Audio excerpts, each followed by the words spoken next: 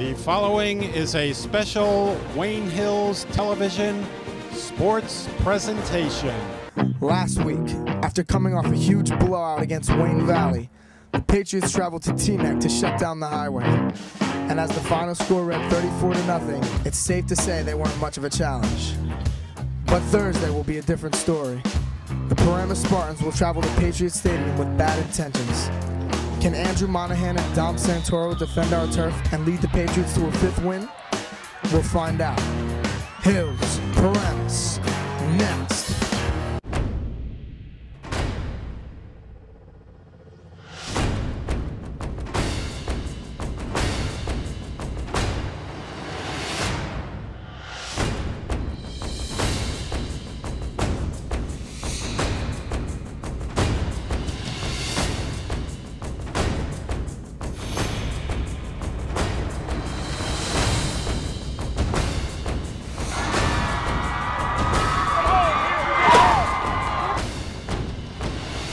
Welcome to Patriot Stadium for this North 1 Group 3 matchup between the Wayne Hills Patriots and the Paramus Spartans.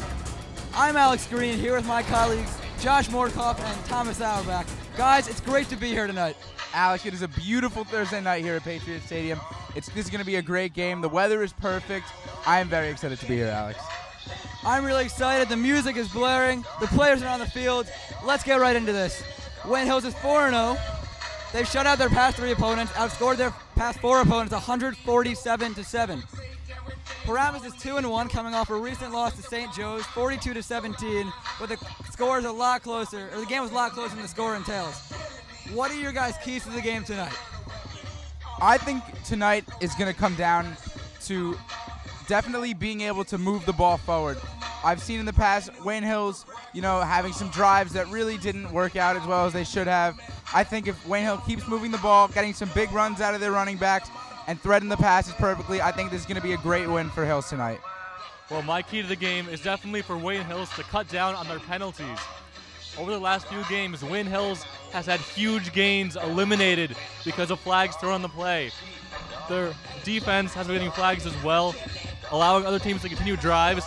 If they can cut down on their penalties, there's no doubt Wayne Hills has a good shot at winning this game. Wayne Hills needs to control the line of scrimmage. They run the ball so many times. 220 yards a game on the ground. They're going to pound it tonight. They need to control the line of scrimmage if they want to open holes and for their running backs to run through. What do you guys think the keys to the game are for Paramus? I think Paramus is going to have a very hard job containing this Wayne Hills offense. I think they're going to have to stop the run, definitely plug all the holes, and this may be a great game if they can definitely get their defense on target tonight. Well, for me, Paramus just has to play their game. They can't let Wayne Hills dominate everything. They need to make sure that no matter what the score is, they need to keep their heads up and keep trying to win the game. I think, like I said, Hills averages 220 yards on the ground a game. Josh, like you said, they need to stop the run, close the holes, or Hills is going to run all over them. They're a good team, but I don't think they're Hills' caliber. All right, so who are your key players for the game tonight? I'm going to go with Kevin Olson tonight. He's been playing great this season. He really threads the needle. He can really pass the ball. I think if he can if the passing game tonight is on key, then Hills is definitely going to have a big win tonight. I would definitely love to see Kevin step up and make some big passes. Well, I would have to go with Eric Moskal. He helps out Andrew Monahan take off the heat on punt returns and kick returns. He's also out there on the defense helping out, also a wide receiver. He's coming off of a sprained ankle recently, so it's going to be fun to see how he can cope with that against another good team. Tom, you mentioned Andrew Monahan, and he is my key player for the night. He has scored 3 touchdowns in each of his past 3 games. He's really carried the team on his back after Troy Zappino's injury. Troy was the captain, Monahan's the captain. And I think I'm looking for another 1 or 2 punt return touchdowns from Monahan tonight. Do you guys have any score predictions? I do. I'm going to go with 28-7. I know Hills has had a few shutouts in the past, but I think tonight's going to be a little bit more of a competition, but definitely still a Hills football win. Well, I agree. Paramus is a much better team than what they've played in the past, and Wayne Hills has been scoring a lot of points, so I'm going to have to go with 44-7 Wayne Hills. I've talked to the linemen, I've talked to the Avedisians. They said they do not want to give up points this game. They know Paramus is the best opponent they've faced so far, and in the upcoming weeks, they're actually going to be with one of their weaker opponents. They don't want to give up points, and they want the offense to play well. I think 28-0 is going to be the final score. I hope I'm right for a fourth shutout in a row. But, you know, who really knows? But I'm really excited for the game tonight. Paramus is a good team. As we know, Hills is a good team. And I think we're going to be in store for a great game tonight. With that, thank you guys for being here. And we'll go up in the booth in a few minutes. But right now, we're going to in the locker room for On the Line. Welcome to On the Line. I'm Alex Green, here with the Wayne Hills twin lineman duo of Jason and Justin Avedisian. Guys, it's great to have you here for the 5th week in a row. Anytime I can get out of robotics or any class or get out of school and come shoot this, it's a pleasure to be here. I just want to let you know that the team is 4-0 so far when we shoot this segment, and I do expect that trend to continue in the big home game tonight against Paramus. Paramus is 2-1 with that one loss coming against St. Joe's, 42-17. But when we look at the final score, you know, it's a blowout, but the game was a lot closer. It was like 14-10 at halftime. So I think Paramus is a lot better than that final score indicates. They're actually probably like the best team we played this season so far. I'm not saying the previous 4 games, you know, those teams were bad, but you know, I just think Paramus plays everybody competitively. You guys think so too? Yeah, absolutely. I mean, we haven't had the toughest games. You know, we have good teams, but Paramus is by far the best team we've played. You know, we got to play good. If we don't come out and play our game, you know, they're good enough to beat us. They're a good team, man. We gotta play our game. They know Wayne Hills is, you know, the top public school, you know, football team in North Jersey, and they want to, you know, dethrone the king basically. So, yeah, how do you guys plan on, you know, playing your game tonight so they don't beat you, so they don't dethrone the king? You know, I think we're going to stick to our usual game plan. I mean, we're getting everybody's best shot every week. Everybody looks at Wayne Hills on the schedule, circles it, and we're usually in for a war every Friday. Well, this case Thursday. Very true.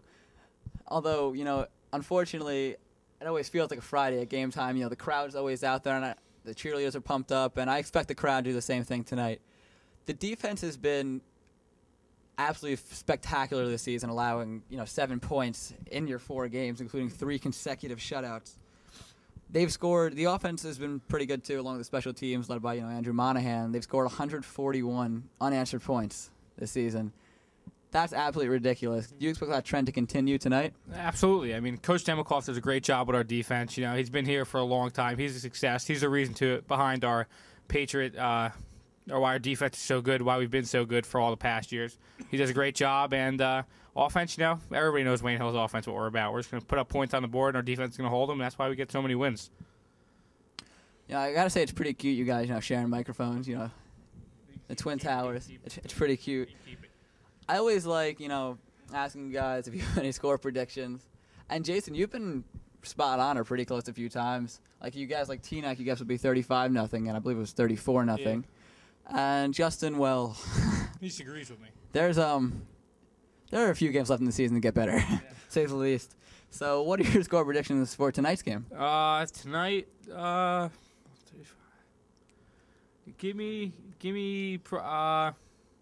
going to have 2 predictions here. All right. Give me 35-3. I'm not too confident, but give me, I'm liking 38-0. 38-0 sounds pretty good to me.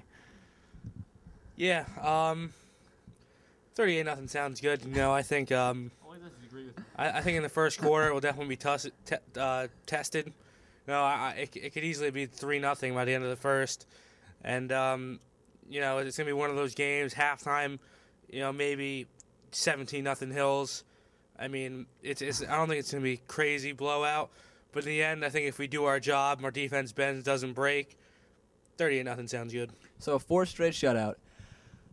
Do you have any like key players or players maybe, you know, that aren't always in the spotlight that you think really come through big tonight? Yeah, absolutely. Basically, obviously on both sides of the line, obviously that's what the show is about. We're the guys, absolutely. You know, coaches always tell us all week, you know, we're going to win. If we can control the line of scrimmage on both sides of the ball, there's no doubt we're going to win. But for skill position guys this week, watch out for Dom Santoro. You know, he's been getting more and more reps at tailback every week, and we have all the confidence in the world in him. And he's just going to go out there and show everybody what he can do. Justin, let's hear it. You know, I think Andrew's going to have a good game, have a couple touchdowns, do well on special teams. But, you know, I agree. I think Dom Santoro is definitely going to get some more touches today. and you know, a couple big plays maybe, and put a couple points on the board. You know, I think next week we're going to have to switch around, you guys, so you can talk first and not just agree with your brother the whole time. But that is all the time we have in this segment. Thank you guys for being here tonight, and good luck in the big game. Thanks.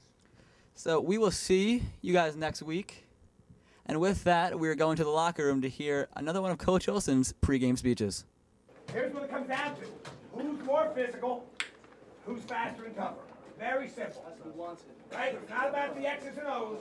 It's about the Johnnies and the Joes, the guys that play, right? Now, we can draw up anything we want on the board. Everything works on the board. Right? We got to have some guys out there that want to play. Let's go, baby. Right? You got a perfect night, your house. They need this. They're going to fight for their lives, guys. I know their coach. He's a good coach. Those kids are going to play hard. But simply put, they're not as good as us. But they're good enough to beat you if we don't play well. That's the bad thing. They're good enough to beat you if we don't play well. Right in. Welcome to Patriot Stadium on the campus of Wayne Hills High School for tonight's Big North Conference football game between the Patriots of Wayne Hills and the visiting Spartans of Paramus High School. You don't even know what I'm talking about. Look over there. It's football players. You're like looking at the bleachers like, check it. Not that one.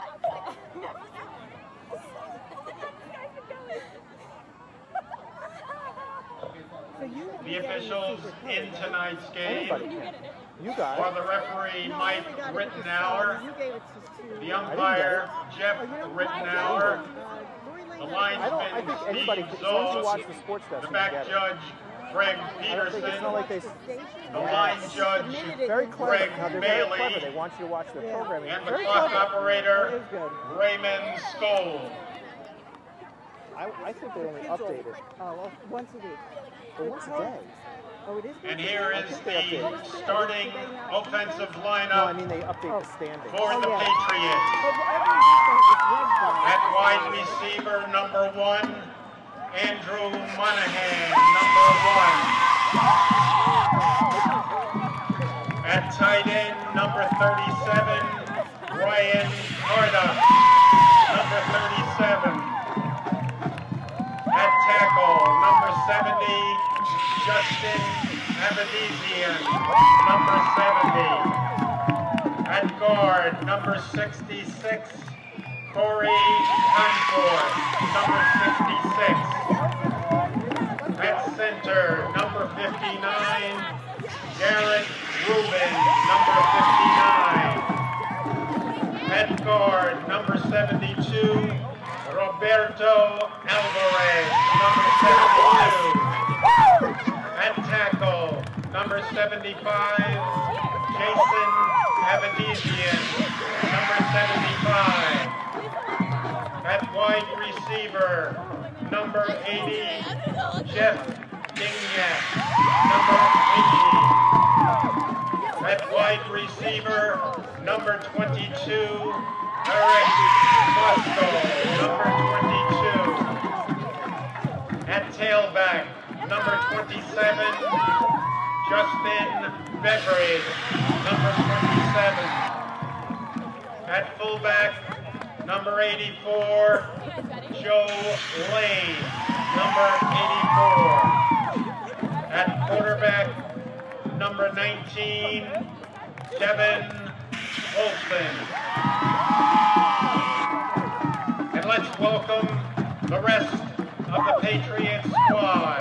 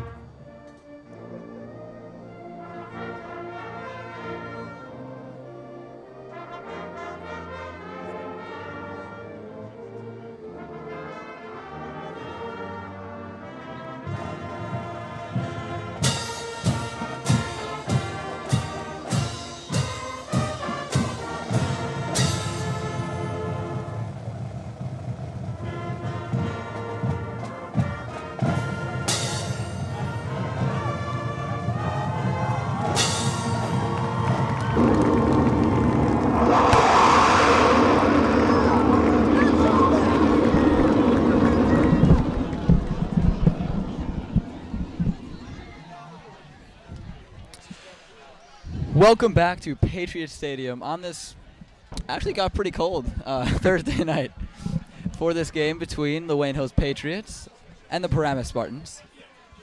We're about to go to kickoff. And guys, I'm pretty excited for tonight. We said in pregame it should be a pretty exciting game. Paramus is 2-1 with their one loss coming to the parochial school, St. Joe's. And it was a close game. It was 42-17, but it was very close at halftime before St. Joe's ran away with it, sort of like the Wayne Hills St. Joe's game last year. What do you guys think about tonight? You know, I think judging on how they looked in practice, the Wayne Hills football team is ready. They're all ready to go. They're looking warm. I think it's going to be a great game tonight, Alex. Yeah, I agree. I mean, Wayne Hills, they just have been a very dominant football team. If they just continue what they're doing, they should have no problem taking down their opponent. We were in the locker room for Coach Olson's speech, and I got to say it was electrifying once again. What did you guys think of it? Electrifying as always? Yeah, you know what? Coach Olson definitely knows how to light a fire under all these players, and he knows how to get them going. I mean, I think that's one of the key factors behind this Wayne Hills football team, the amount of motivation, the amount of drive they have from their coach, he's been doing it for a long time, and he's got a very successful football team, as we all know. His win against Eastside was actually his 250th of his career. And he actually started at Eastside, so it's sort of ironic right there. Yeah, you're right. Although it's a Thursday night, I got to say the crowd is pretty full, at least the Wayne Hills crowd. The band is pumping, the cheerleaders are fired up, obviously the team is fired up. Wayne Hills is really a big football school. Yeah, you know, and even though it's a weekday, it's got the same amount of support from the town. You know, football is very big to the Wayne community, I think. I mean, you got to think about it like homework or football game, and I'm here. Yeah, same. A lot of people have that same thought as you. And as we see a coin toss. So I said it before, and Monahan's out there right now. Monahan's my key player for the game.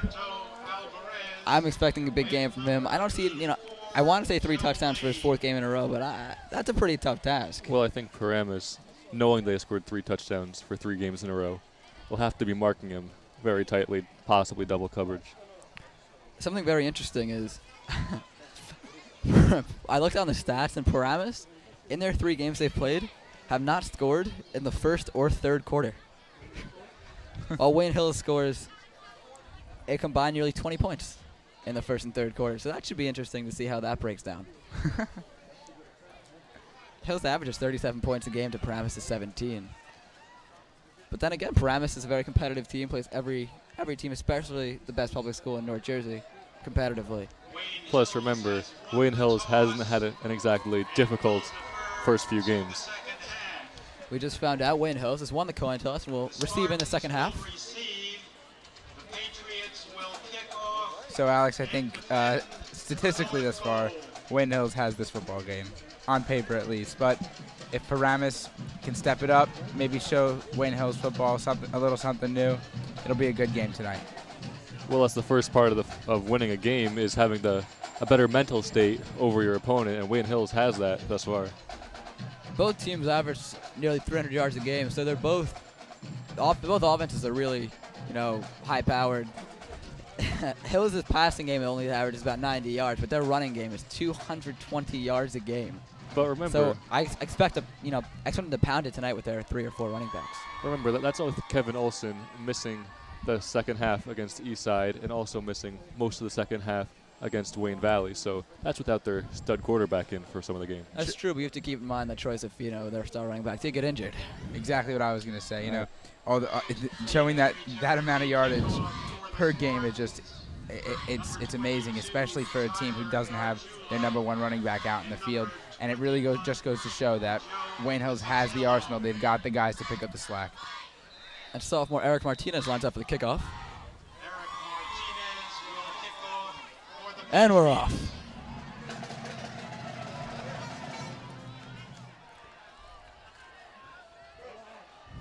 And the returner seems to go down there at about the 15-yard line, a 12-yard return. Well, Wayne Hills' special teams have been outstanding the past few games. They've been scoring touchdowns, and they really have been giving the opposing team terrible field position. Alex, I don't know if you noticed that, but kind of looked like everything just slowed down for a second at the end there. Did you see that? Yeah. That was Joe Rizzatello, senior wide receiver, on the return.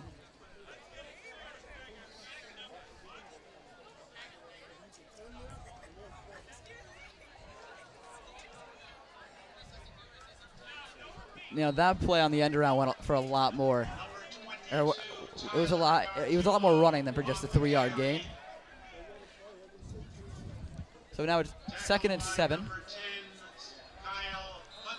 Kyle Hunsiger on the tackle. Well, Wayne Hills can really put a blow to this Paramus offense by making them going 3 and out on their first possession. You know, that says a lot about a football team. You know, one that can stop the offense early on in the game is just a force that is to be reckoned with. And if Wayne Hills defense can show Paramus what they've been doing week in, week out, then they're really going to have an effective defense this game. Just 42 seconds into the game, Wayne Hills has called their first timeout, so I'm a bit concerned and confused as to why they did that. But one of the senior captains of Paramus High School is Michael Busanich, 6-foot-tall quarterback of the team. He's passed for about 170 yards a game, so he's certainly doing a pretty decent job as quarterback. So it'll be interesting to see how, I don't want to say depleted secondary, but a secondary without your best cornerback in Troy Zaffino can neutralize a pretty decent quarterback.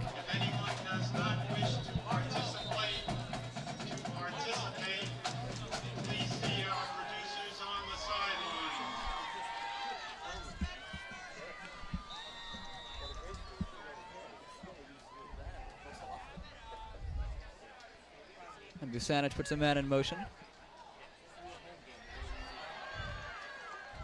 And that is a big first down for Paramus. A gain of about 14 yards. Well, he was wide open that play. It looked like Wayne Hills might have been in a zone defense.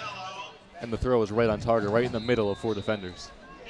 We just said Busanich was a good quarterback, and that was caught by Joe Rizzatello, who also returned the kick for 12 yards. So it is 1st and 10 for the Spartans on the Wayne Hills 32-yard.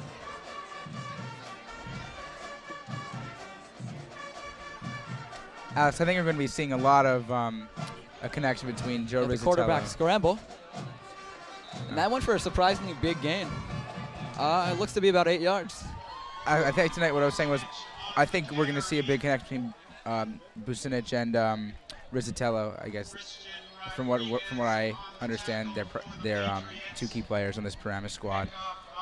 And maybe we could see some nice pass plays from them. Hopefully Wayne Hills can stop them and not allow the holes to be open. We saw that. Busanich looks to be a dual threat quarterback right there. Pretty quick on his feet for the gain of 9. So it's 2nd and 1. And looks to be a fullback dive for a 2-yard gain in the first down. Well, just by looking, I don't know the exact weights or sizes, but the offensive line of Paramus looks gigantic compared to the Wayne Hills team. It's very true. They actually have a pair of brothers on the team, just like Wayne Hills, but they are not twins. They are a year apart. Joe and Zach Zisman, both linemen.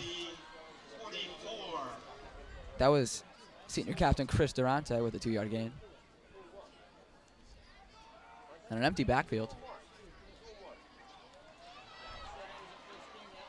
There's a screen pass to Rizzatello, and there is a flag on the play after the minimal gain.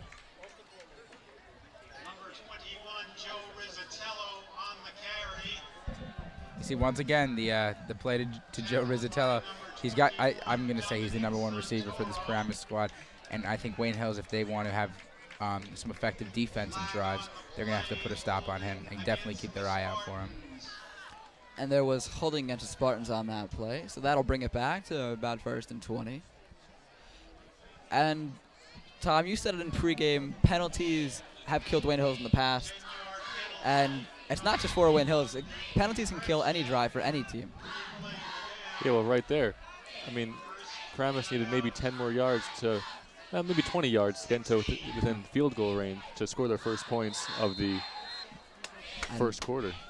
more flags there. I'm not sure whether an offensive lineman jumped or it was neutral zone infraction on the defense. And that's 2 penalties in a row, illegal procedure against the Spartans. That'll move back another 5 yards, making it first and about 20. You know, already the Spartans just looking like an unorganized team, and this really is setting the bar for them so far. If you're going to come out in the football field and, you know, just make this impression, it really says something about your team. They were having a good drive until those 2 penalties. Let's see how they can rebound. Yeah. On 1st and 20. Fakes the handoff, Busanic. And with a gain of about 4. Well, he broke a few tackles on that last run. He avoided 2 defenders back in there that would have been tackles for loss, and ended up making up 4 yards. So he's a very agile quarterback. I think the Wayne Hills defense had their work cut out for them on that play. That was just, I'm going to have to say, that was just not a great play call in that situation. They've got a lot of yards to go, and to just do a quarterback sneak right there probably wasn't the best idea. Busanic did fake the handoff, but I don't know whether there was some miscommunication because it did not look like an intentional faked handoff. Sure. That's Wayne Hills. And that looks to be neutral zone infraction on Wayne Hills. Number 72, Roberto Alvarez. And that was obvious also. Yeah. There were no offensive lineman move that time. And that'll make it 2nd and 11 after the encroachment by Wayne Hills. They're just trading off penalties, guys.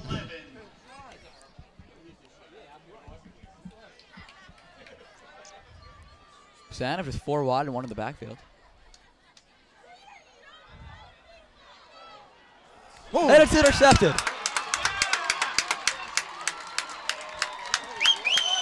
Not a good pass there by Busanic. Starting to triple coverage, and Andrew Monahan, my key player, with the interception.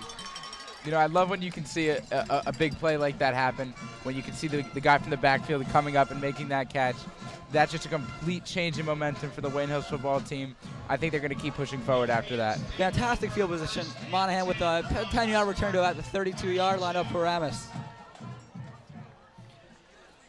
And that is a huge game changer. Paramus was driving, albeit with, you know, a few penalties setting them back, but that's a huge game changer. Starting your first drive on your opponent's 32-yard line is a great way to start off the night, especially for a team that scores, you know, 12 points on average in the first quarter. Now they just got to capitalize. They got to make something happen and plunge the ball into the end zone.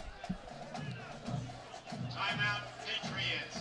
And Wayne Hills takes a 2nd timeout. And we're just over 4 minutes into the game. Guys, what do you think is the reason for this? I think it's a personnel issue on Wayne Hills. As you see, a player coming off the field late. I saw Coach Olson slam his clipboard into the ground before calling a timeout. He had to see something that wasn't right in his offense. He doesn't want to give up this great field position that could really put them ahead for good in this game.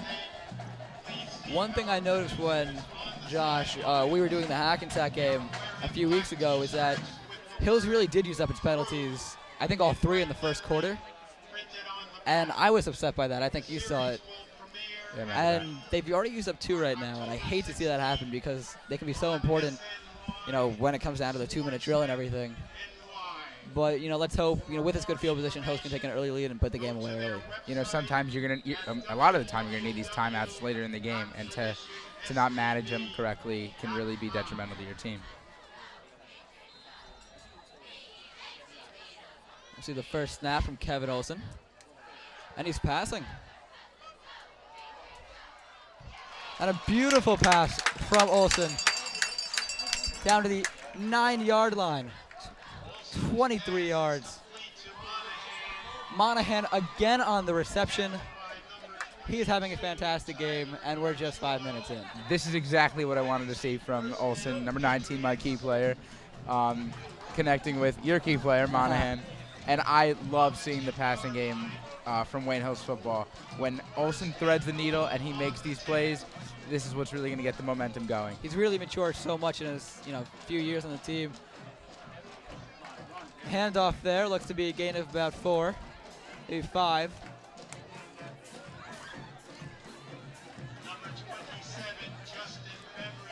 Well, back to that passing play to Monahan. The defensive back who was marking him looked to be a good 4 or 5 inches taller than him, but Monahan just jumped up and took the ball right out of his hands. Yeah, that was definitely a demonstration of athleticism by Monahan on that play. So Justin Beveridge on the carry last time. Let's see if he gets it again.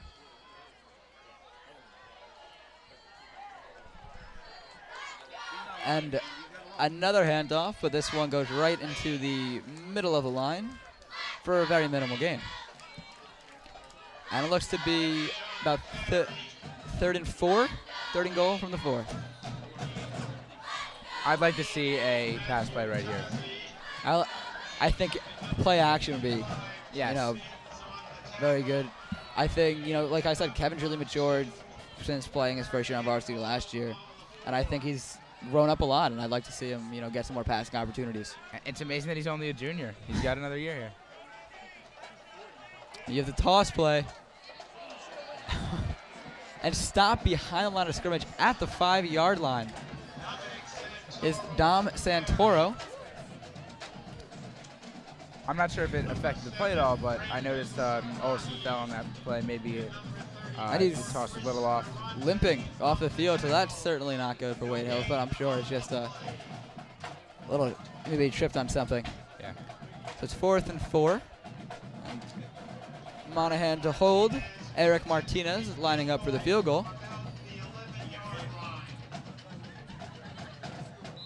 And that one goes straight through the uprights, and just like that, it's a 3-0 Wayne Hills game.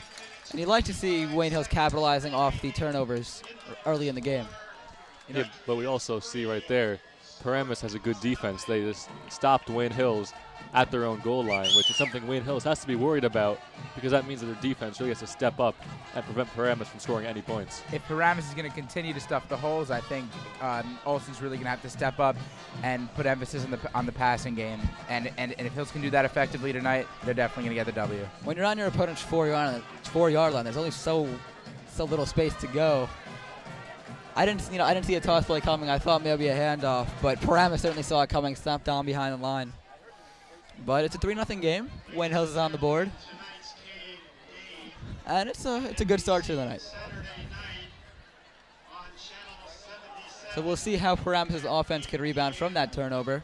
But the defense certainly looked good on that drive. And Eric Martinez to kick off again. 6', 200-pound kicker, Eric Martinez. He's another kid who's got a future for Wayne Hills football. He's only a sophomore.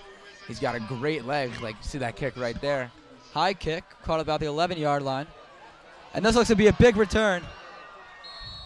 And it is by number 22, Tyler Garguilo, out to what looks to be about the 37, 38-yard line. So that is fantastic starting field position for the Paramus Spartans.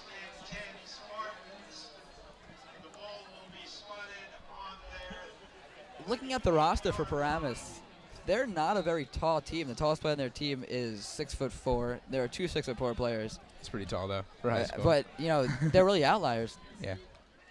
And a handoff there goes for a minimal gain of 2 yards.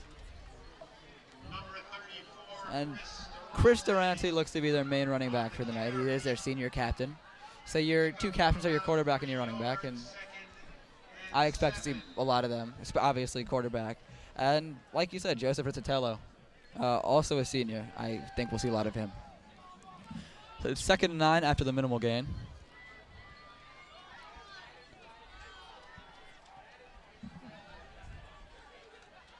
And handoff there to Gargillo, and that is a huge hole and a huge gain. Out to the 50-yard line. 9 yards, first down. Wayne Hills really should be stuffing those holes. That is a big run, and if they can keep moving the ball forward, that Paramus running game is going to be a big problem for the Wayne Hills defense. Well, remember, before Paramus had those 2 back-to-back penalties thrown on them, they were moving up the field pretty well, and once their drive just got killed with that, that's what slowed them down. It wasn't their inability to gain yards. And 1st and 10 from the 50. And Busanic with the pass, and looks to be about a 5-yard gain.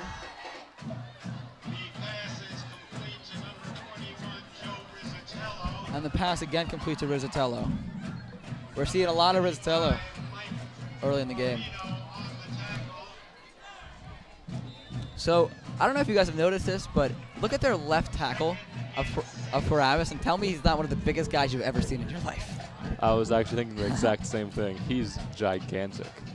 We have Vucanic fakes the handoff and runs for a big gain down to the 32-yard line of Wayne Hills. He got rocked at the end of that play by Wayne Hills. But I saw that. That was a big hit. I didn't see that big of a hole there, but Vucanic got through that really quickly. He is really fast. I mean, we just saw the Paramus offense just quickly move up, and they made some great downfield progress. Wayne Hills is going to need to stop that run game if they want to win this football game. I mean, you know, this 3-0 lead is really nothing yet. It's early, but Paramus is driving on the Hills 32. Vucanic hand up to Durante, and they just can't tackle him. That looks to be another 6-yard gain. And Durante is a big kid. I mean, 5'10", 200 pounds, but nothing the Wayne Hills defense has ever, nothing they're not used to. They've stopped bigger kids. Yeah. But like we said, the offensive line is huge and looks to be creating these pretty big holes. Well, part of the reason could be good coaching by Paramus, because they came out their first drive throwing the ball in almost every play, doing quarterback sneaks. And now that they're actually using their bigger and probably stronger running backs, it just throws the Wayne Hills defense off guard. Vucanic handoff this time, and this one goes nowhere. And this handoff went to Tyler Gargillo, the senior wide receiver and running back, and that one went nowhere. Stopped right at the line of scrimmage.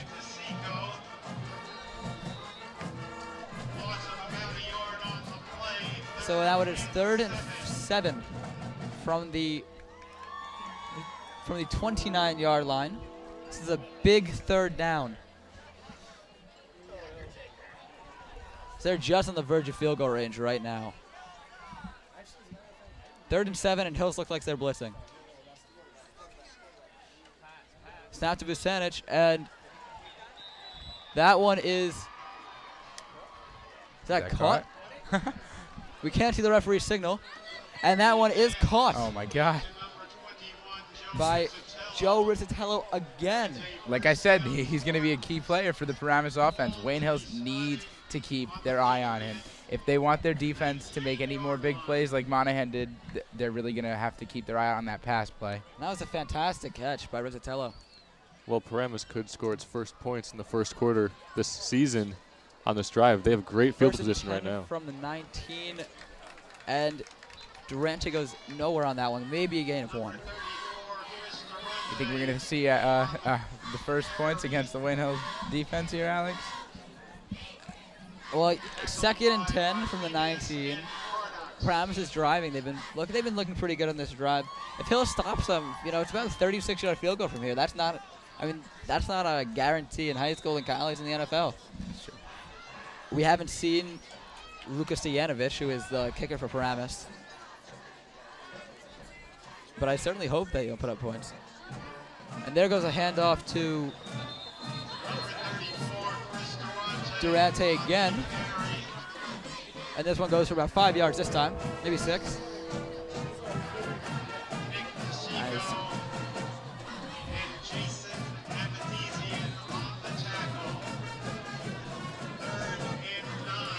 Oh, wow.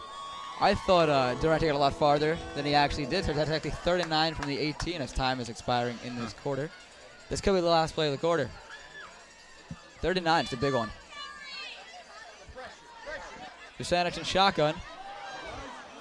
And looks to be a missed tackle there by the defensive back. I mean, they are in field goal range, so. Absolutely. The pass was complete to number, looks like 24. And that gives them about 4th down and 3. But before they can kick a field goal or go for it, that is the end of the first quarter. At the end of the first quarter, it is 3-0 Wayne Hills.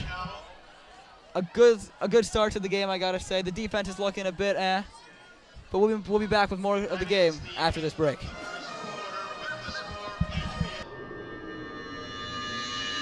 But here we go, Lucas will inbound the corner with 3 minutes to go. She gets it to Giametta. Giametta corrals it, puts a shot on net. Deflected into the net. A goal by Brittany Galone. And Wayne Hills wins the North 1 Group 3 state championship. Oh, baby, call your friends. Call your friends. Wayne Hills state champions, baby. Couldn't script it any better, Joe. Couldn't script it any better myself. What a shot by Brittany Galone off the deflection from Jacqueline Giametta, and Wayne Hills wins the North 1 Group 3 state championship in dramatic fashion.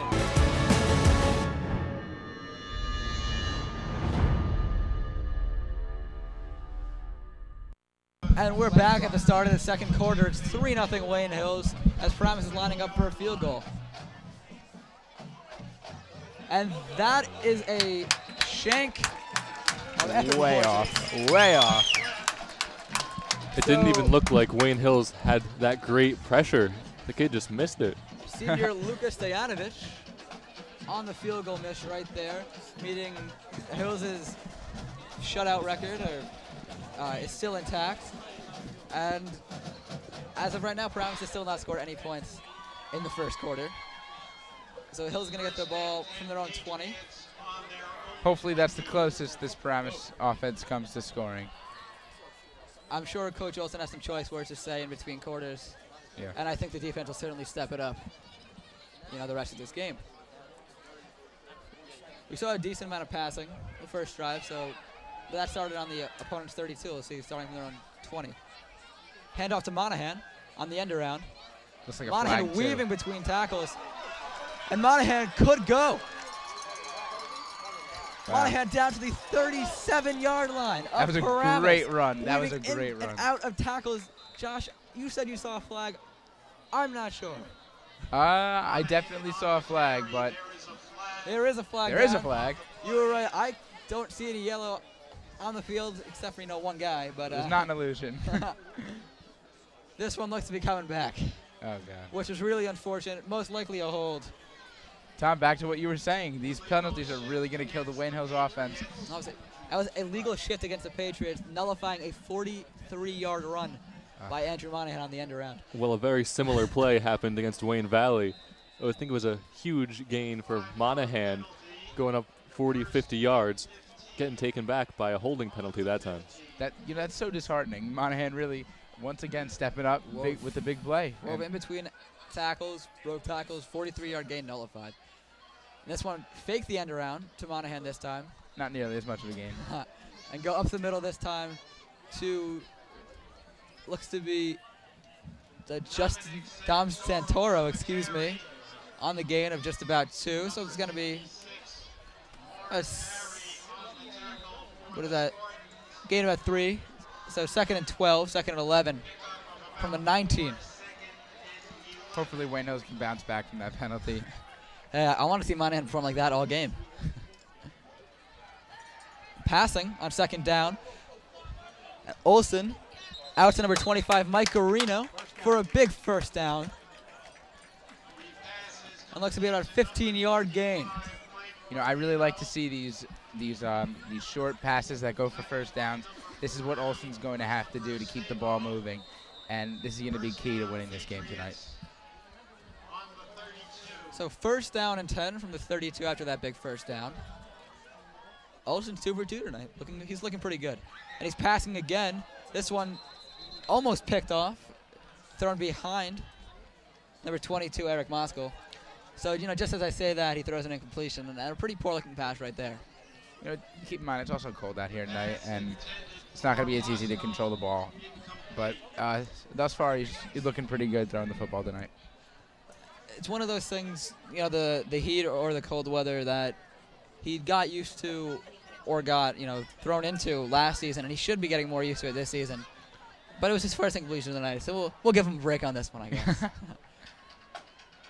And hands off here, and this is going to be a big gain. Santoro, I believe. Santoro again with the handoff. I thought we'd see a lot more Justin Beveridge, but Santoro there, bounce to the outside, and trucks the guy as he goes out of bounds with the big gain of about 25 yards. Well, that was a beautiful run. It didn't look like he slowed down or lost momentum at all until he finally got tackled at the end of the play.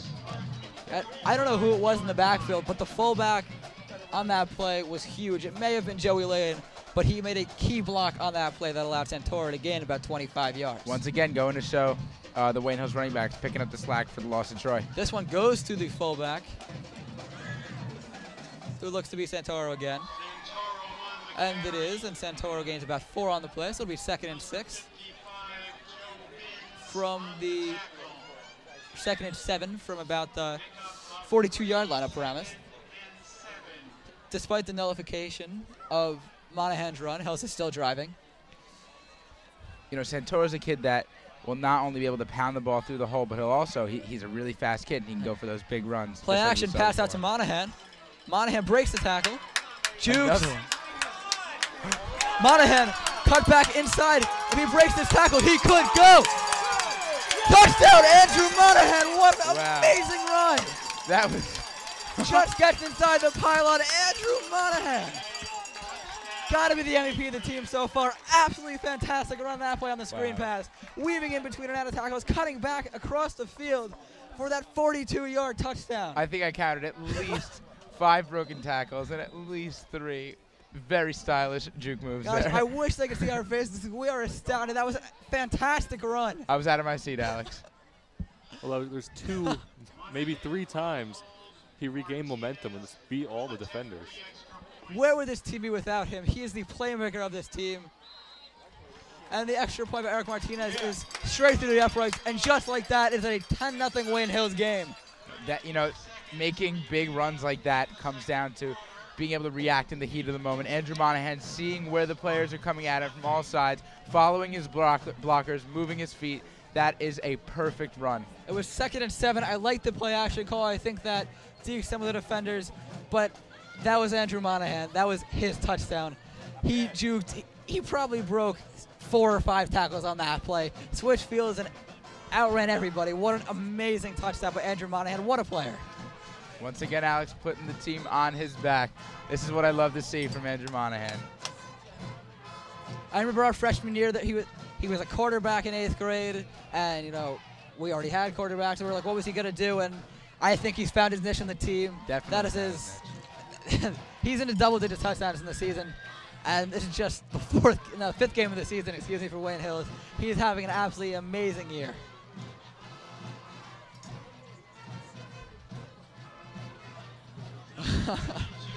I'm electrified.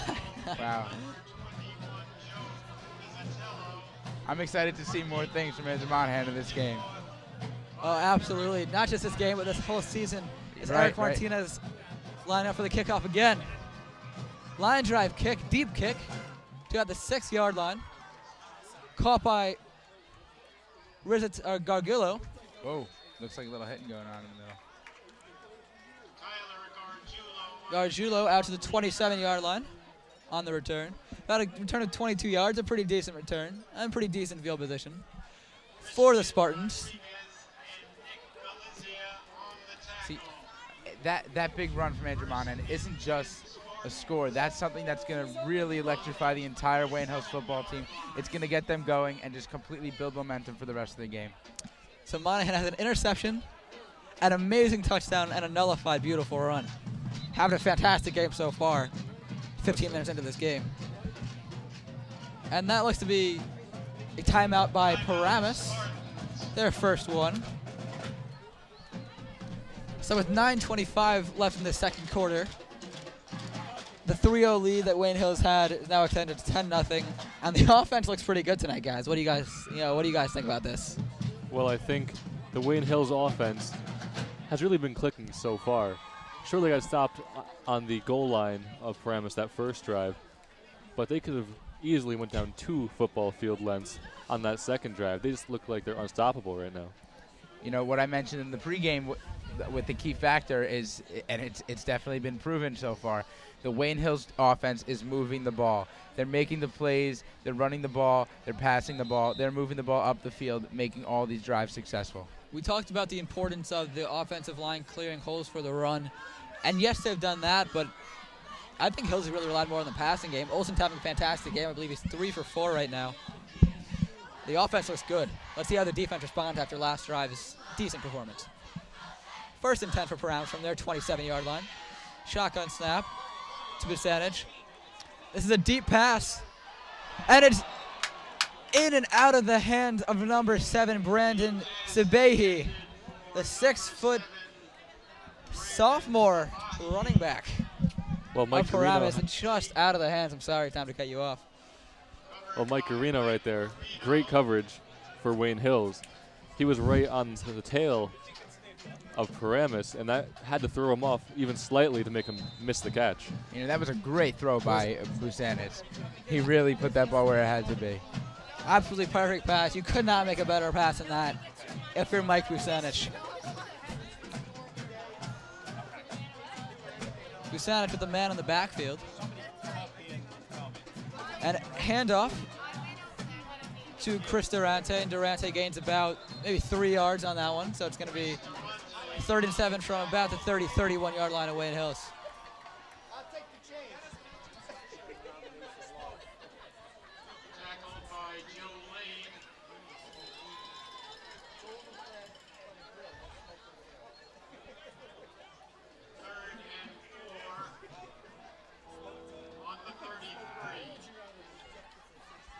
About 3rd and 4, 3rd and 5 from the 33-yard line.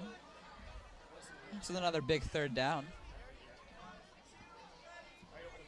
Ooh, almost picked. And Busanic's pass there is tipped and fallen incomplete.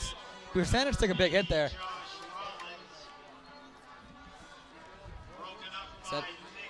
Busanic's pass was broken up by Nick Tusico. It was intended for 6'1" tight end Josh Rollins. That's a big target, but Tusico made a nice play on that ball. And it is 4th and 4, and Paramus is going to punt. Well, keep an eye on my. Oh, sorry, Tom. Sorry about that. Nick Tusico, that's the 3rd or 4th time I've heard his name called. He's been very involved in the Wayne Hills defensive game. You will not meet a kid with bigger heart than Nick Tusico. Not at all. Monahan back on the return. Monahan finds the hole. Finding more holes. Running, oh my God. Running to the outside. Monahan. He just faster than everybody. And Monahan out at about the 35-yard line of Paramus. Yeah, I think Monahan definitely sees the significance of following your blockers. He's cutting back and forth, finding the holes, getting behind the big guys. He is having a great game tonight. He loves reversing field. We saw it there starting on the right side of the field. Gets taken out of bounds on the left side after a big return there. And for the 2nd out of 3 drives, Monahan has led his team, to start on the drive on the Paramus' side of the field. This 10-0 lead could already be, they're almost in field goal position already. First down and 10, and the ball comes out. And Paramus has it. That can't happen. And I'm not sure who fumbled that ball. And it looks to be Justin Beveridge on the carry. And I don't think Beveridge ever got that ball cleanly. No, definitely because not. Took one step and that ball just popped out. I don't think anyone touched it. It just popped out of his hand. And Tyler Gagilla, number 22, with the recovery. And just like that, it's like the Spartans got a new set of downs. I think we completely forgot to mention how detrimental these turnovers are going to be. It's complete change in momentum, going from that big run from Monahan, and now they don't even have the ball anymore. First down and 10, handoff. Oh, no. To Durante, and Durante, that is a huge gain. I'm sorry. That was Busanic on the carry. Yeah. Michael Urban, number 33. Right. All the numbers run together. Senior running back, 5'9", 180, and he carried a few players on his back right there, broke a few tackles. That was a big run. That went for about 20 yards to the Patriots' 48. The turnovers are a killer, not only to the drive, but also emotionally. Wayne Hills has to put that in the past. They need to bounce back from that turnover. From the 48, this one goes back to Urban, and Urban gets stopped at the line of scrimmage, maybe a loss of a yard. So 2nd and 10, or 2nd and 11 from about the 48 of Wayne Hills for Paramus. And big junior Nick Alizia on the tackle. And I think we've said it before, I see Nick Alizia in school sometimes, and my God, he is the scariest person I've ever met in my life. I am intimidated just looking at him. I can't imagine how players are intimidated on the field with that big body. He's definitely a force to be reckoned with in the Wayne Hills defense. Vucenic with the handoff there, and once again, right into the line, and that goes nowhere. And it's going to be 3rd and 10 from the 48. And Durante, number 34, on the carry goes nowhere. So after that one big play by Urban, there have been 2 gains of nothing. And just like that, it's 3rd and 10, but from the 48-yard line of Wayne Hills. Well, I have to say, I do like the fight of Paramus. They don't give up like other teams do when they're down 10-0 against Wayne Hills, and they're on the road. Paramus still looks like they're fighting and trying to win this game. Paramus is a good team. Snap there, shotgun. Vucenic to Urban, and Urban's going to get stopped just before the first down marker. Gain of about 8 there, and it's going to be a 4th and 1 from the 39-yard line of Wayne Hills. Paramus is finding the open man. Sorry, I don't think Paramus is in field goal range, but I don't know whether you want to punt it here if you're Paramus. 4th and inches, it looks to be, for Paramus. And it looks to me like they're going to go for it. They're going for it. They've got time, too. Over 5 minutes left in the quarter. Hills stacks the box. They got it. And Paramus gets the first down with the quick handoff. Likely to Durante, and it is to Durante with a 2-yard gain. And that'll put the ball on. There's a flag. And that's going to be a defensive penalty against Wayne Hills.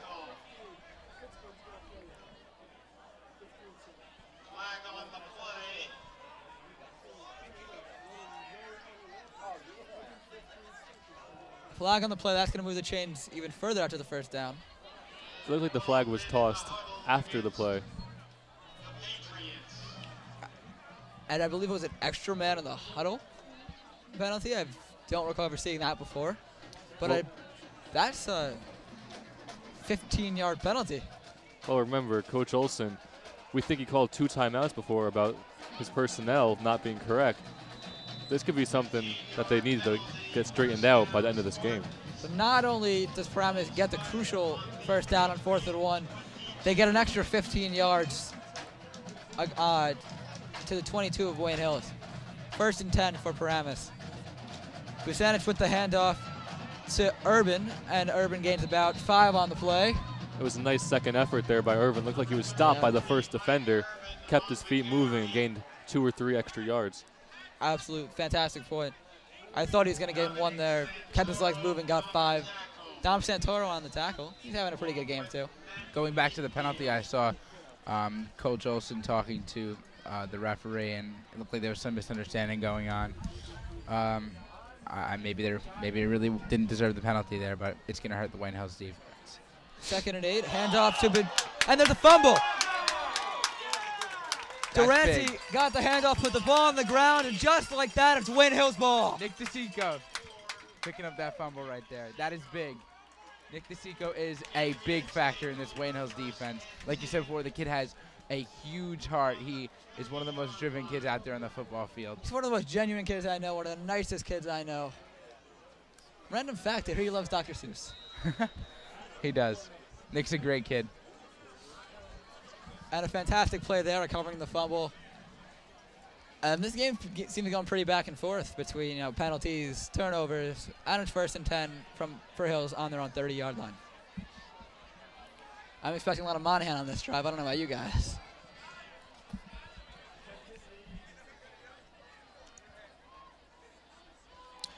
And toss there. And this one goes for about 4 or 5 yards. Solid.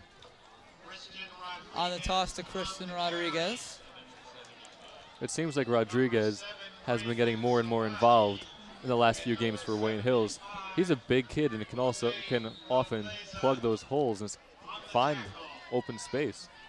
He's 5'9", not the tallest kid, but 188 pounds, pure muscle. Just making an observation of the Wayne Hills football team, I noticed that a lot of what happens is based upon single big plays. It's not really the general ability to stop the offense or, to keep the ball going on the field. It's usually a few huge plays that are spread out over different periods of time. And on 2nd and 5 there, Rodriguez runs for about a 10-yard gain and a first down. Never actually went down. Had 3 guys on him, but like I said, he's pure muscle. Didn't go down, just got stopped. On his 1st and 10 from their own 45-yard line. They're making nice progress in this drive.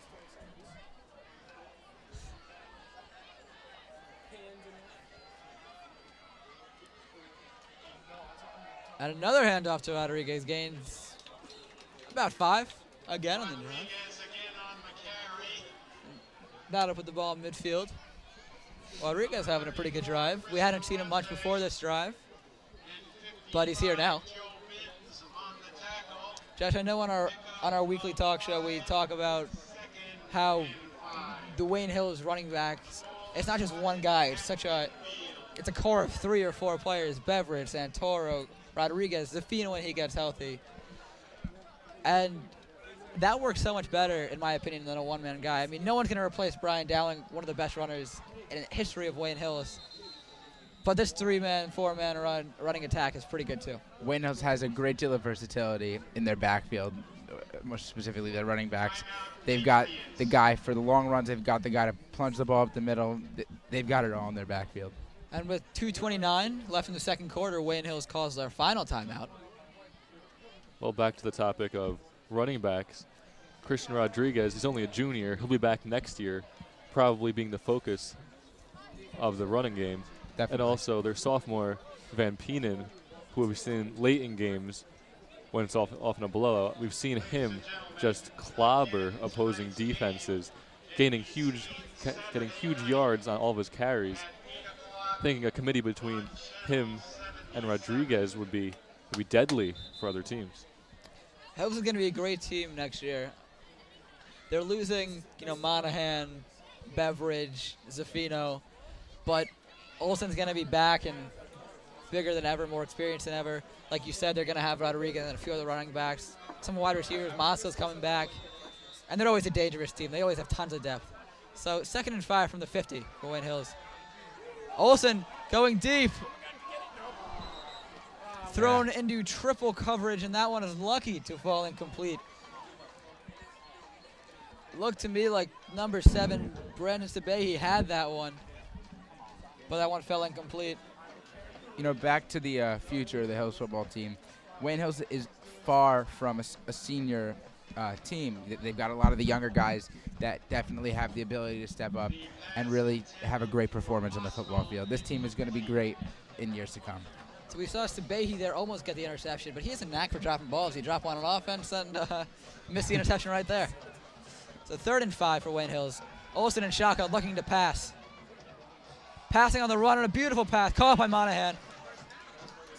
And Monahan down to the 33-yard line on the big first down.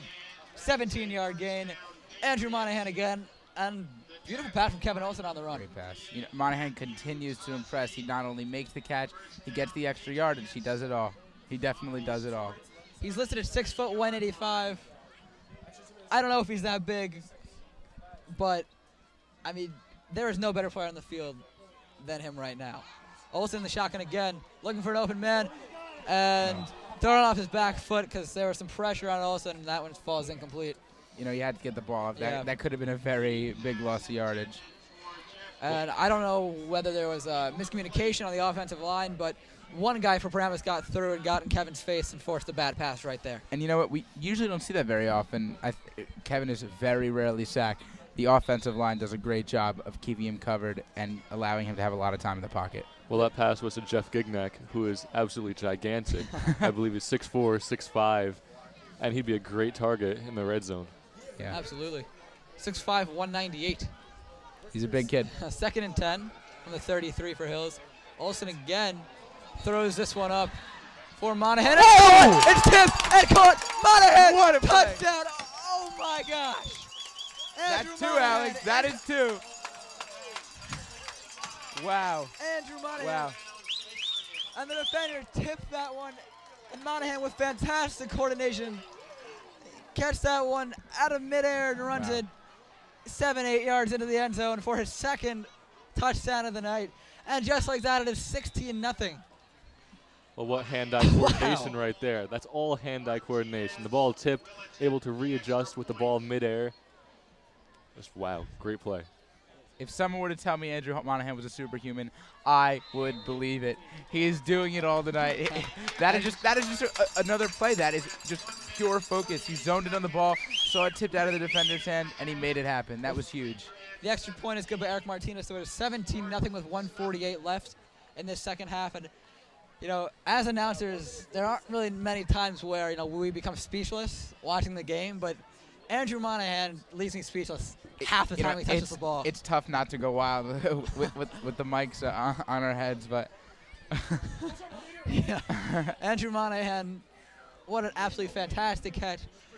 Not to be a Debbie Downer, but that was not a good pass by Kevin Olsen. Nope. Monahan made up for it with the absolutely amazing play, but that easily could have been picked off. If Monahan was playing defensive back, we know that pass would not have gone to the wide receiver there. That would have been an interception. Once again, football is not a one-person sport, although it is looking like it with Monahan scoring the 2 touchdowns tonight. But talking more specifically about pass plays, the quarterback could throw completely off a pass, but the wide receiver can make up for it. It's a two-way thing. Absolutely. So we saw Kevin Olsen start off playing the game pretty well. He's still making the occasional good pass, but 2 of his past three passes have been, you know, incomplete or off his back foot. So that's something to be concerned about. But with the team of 17-0, I'm not sweating that much. So, number 15, Eric Martinez, lining up for his 4th kickoff of the night. Getting a lot of practice out here. Absolutely, sophomore, but a beautiful kick that time. After about the 8-yard line. And Arguello on the return out to just about the 20-yard line. He stopped his feet at the 20 and I guess wanted to reverse field and was taken down immediately. Didn't work out. Not at all. Especially not against the Wayne Hills defense. Number 12, Preston Quinn on the tackle. Mike Quinn, not famous quarterback, but fantastic quarterback at Wayne Hills in the past. That's his brother. Well, right now Paramus only has 1 minute and 43 seconds left on the clock to make it about 80 yards. It's going to be a tough task. We do have 2 timeouts. Oh, no. And oh, no. With the handoff to Durante. I'm sorry. With the handoff to Michael Urban. And Urban has had 2 gigantic runs. And look at number 70, that offensive lineman down there. 6'4" Brandon Monsalves. And my God, he is gigantic. You know, I was going to say before the play that you can't really doubt this Paramus offense. So we've seen them move the ball up the field.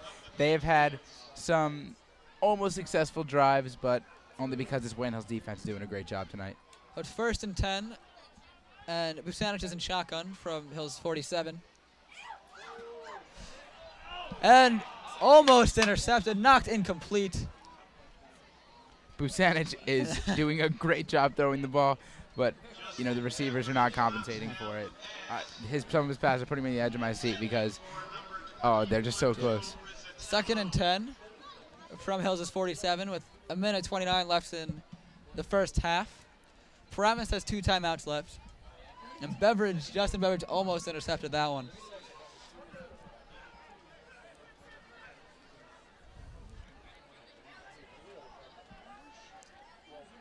Busanich in the shotgun again, looking to pass. Hills is not getting a lot of pressure, and that pass looked to be tipped. By Nick DeSico. And DeSico's having a fantastic game. I'm sorry, Tom. And it's going to be 3rd and 10 from the 47, you were saying? Well, I don't know. I just think Wayne Hills is playing pretty deep right now, not looking to give up a big play to Paramus. I think they'll be content giving up a field goal. I know it's not good to give up points, but they definitely do not want Paramus to have any momentum going into halftime. That pass was intended for number 80, Josh Rollins, and that was his second time he was targeted today. The first time was knocked down by Nick DeSico. The second time, knocked down by Nick DeSico. 3rd and 10 for Paramus. Little pass out, and there are 6 guys from Wayne Hills right on that receiver. And that one is caught by number 80, Josh Rollins. And that is not going to get the first down as the clock is ticking. Roberto Alvarez, a lineman, on the tackle. And it's going to be 4th and 4. I am genuinely excited to see Andrew Monahan, to see what Andrew Monahan's going to do on this one. Hills has no timeouts left. There are 48 seconds. And Paramus is going to let the play clock run down before they punt this ball to Andrew Monahan, knowing how dangerous he is.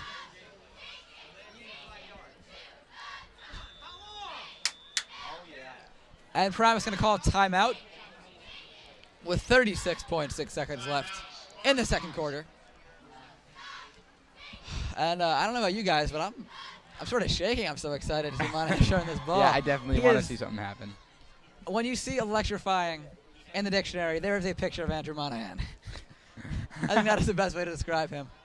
Yeah, he's definitely the catalyst of this football team right now. You know, so far this season he's been the catalyst, and he's definitely the MVP of the first 5 games of this season for Wayne Hills. I know everyone in Wayne Hills was concerned about how the team would fare after Troy Zafina went down with the injury in the first game to Hackensack. Tore his ACL, his MCL. He'll have to be back in a week or two, but Monahan, senior captain, has stepped it up exponentially. He is the MVP. He has 13 or something touchdowns, which is ridiculous because it's the 5th game of the season. So like you said, Josh, he's putting the team on his back and looks for a hopefully fantastic return on this one as well. Well, if I was Paramus, maybe you kick this one out of bounds? I think so. Good call, actually, Tom. I didn't even think of that. Yeah. And looks to be what Paramus is doing, and very good call. And it does go out of bounds, out about the 14-yard line of Wayne Hills. And we don't see it very often from Coach Olson, but with no timeouts left from your own 14-yard line and 29.6 seconds, I would not be surprised to see Wayne Hills take a knee here and go to the locker room. And keep in mind, they are receiving the ball after the half. Very true.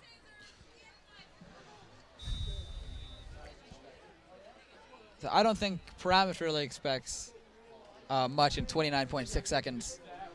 First and 10 from the 15 for Hills. And they're in the huddle, but I guess they're going to try 1 or 2 big plays. First and 10 from the 15. And the handoff to and a hurdle. This one goes to, I'm not sure who that is. Number 6, is that Michelle? That's Christian Rodriguez. Oh, you're right. That's Rodriguez.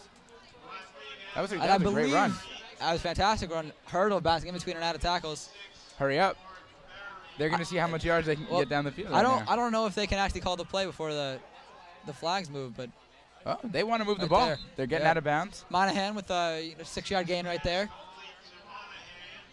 12.9 seconds left. You know, I really love this quick football. I love when the Wayne Hills football team can control the pace of the game. This is fun to watch. Well, what do you think? Two big throws after this? Like one big throw, maybe an incomplete, still have time on the clock and go for one more? Let's see what happens.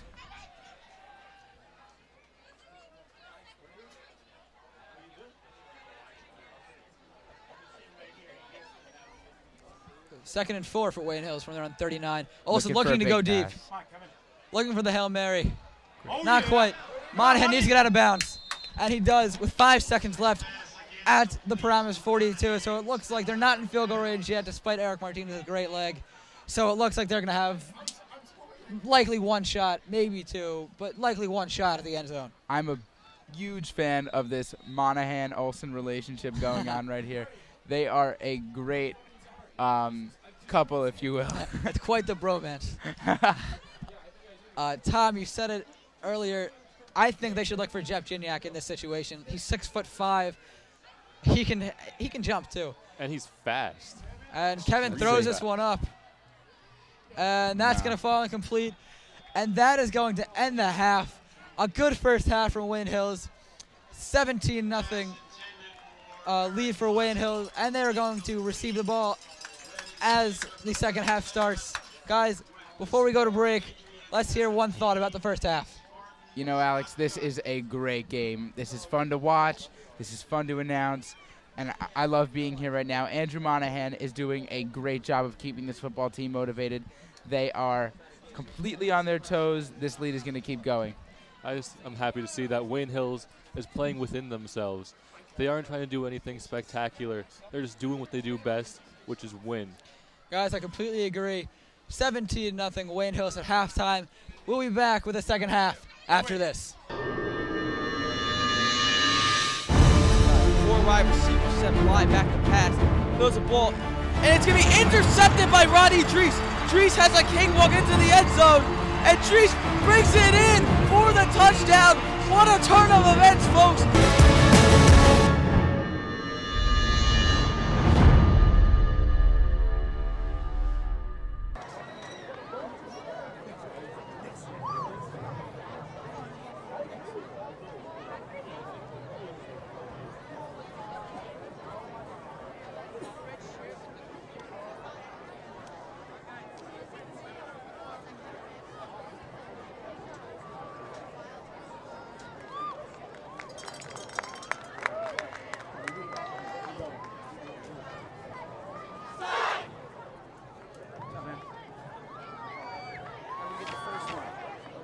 I didn't see the first touchdown.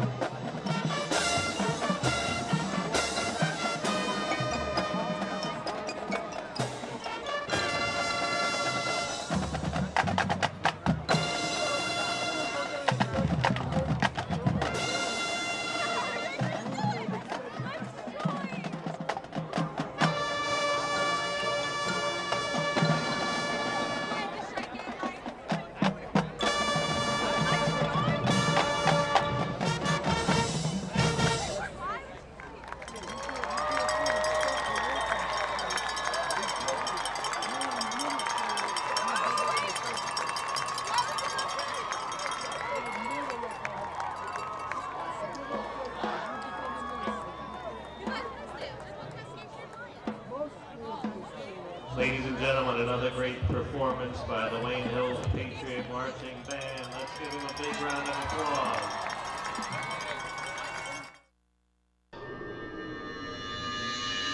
And that's the game! That is the game! Your Wayne Hills Patriots beat the Northern Highland Highlanders 4-1. There was pandemonium at Patriot Stadium. Wayne Hills 4, Northern Highlands 1. A great game by both teams, but obviously Wayne Hills coming out on top.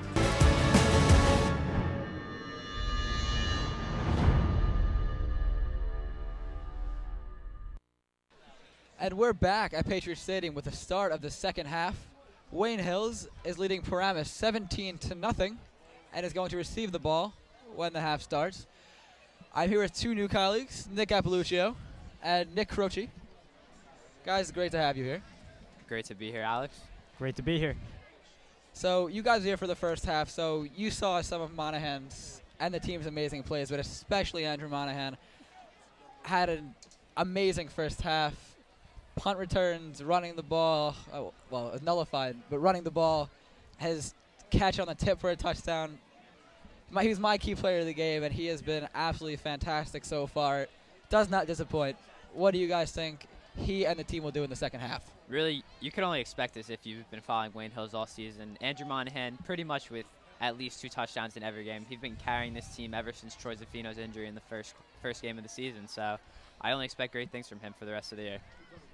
I expect the same, especially the second to last play during the second quarter. Paramus has been losing some defense on him. He's been running ahead, catching the ball, and I expect the same for the next 2 quarters.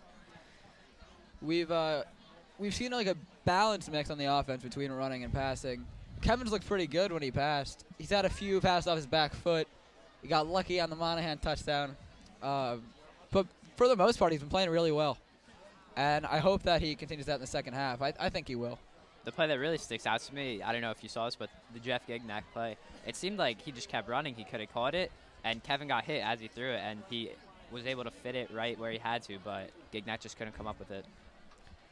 That's right. I personally expect the same to go. It's nice to see Hills for a couple of games go a high number against no score against the other team. 42-0, I think, the first game, and I guess they're trying to continue the streak now. Well, Hills has posted 3 consecutive shutouts in which they have outscored their opponents 117-0. It's ridiculous. And right now it's 17-0 against Paramus. So I said in the beginning of the game that I expected a 28-0 game. And, you know, I'm near the mark right now. 28. That doesn't seem that likely. That would be 11 points. But the defense has been playing, the defense has been playing decently. They've been making the stops when they had to, but they haven't been giving up big plays. So it's not what we expected, I don't think, from the Wayne Hills defense. The line, coming into this year, was supposed to be the big thing, and I really haven't seen what I've expected from them as of this year so far. Neither have I, but like you said, I think you're pretty spot on as far as 28 goes. It is 11 points, but I feel they could make it. I'd like to see, Wayne Hill's defense, step up. Monahan obviously had the big interception on the first Paramus drive, but since then they've allowed some big runs, and Paramus has been, in their half of the field on a lot of their drives. Haven't gotten past, the 35 very often, but I like to see the defense, stop them a bit quicker in the second half. As Paramus begins to line up for the second half kickoff, senior Luka Stojanovic is the kicker. He shanked a field goal already today, but his kickoffs have been very good. He punted away from Andrew Monahan the last time we saw him kick. I don't blame him. And going back is the electrifying Andrew Monahan to return the punt.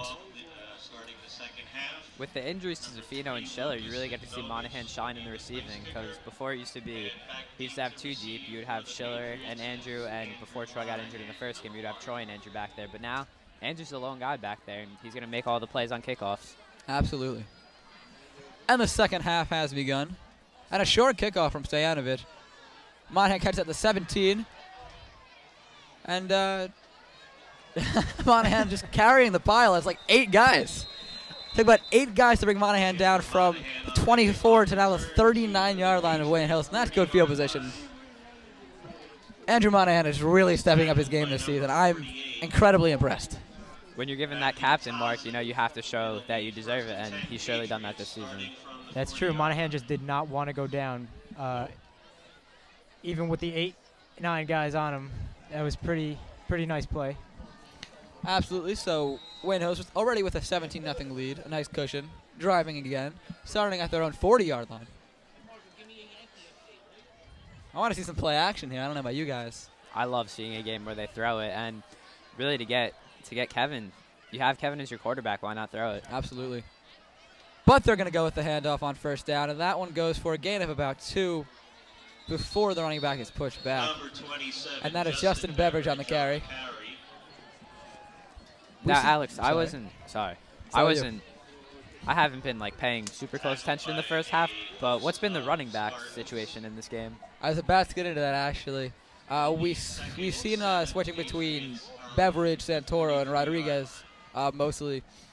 Beveridge had a fumble, after a big punt return, he gave the ball back to Paramus, and we haven't seen him get that many touches since then. Santoro had a big run, and Rodriguez had some big runs. So I think it's those two and then Beveridge. But Beveridge is in right now.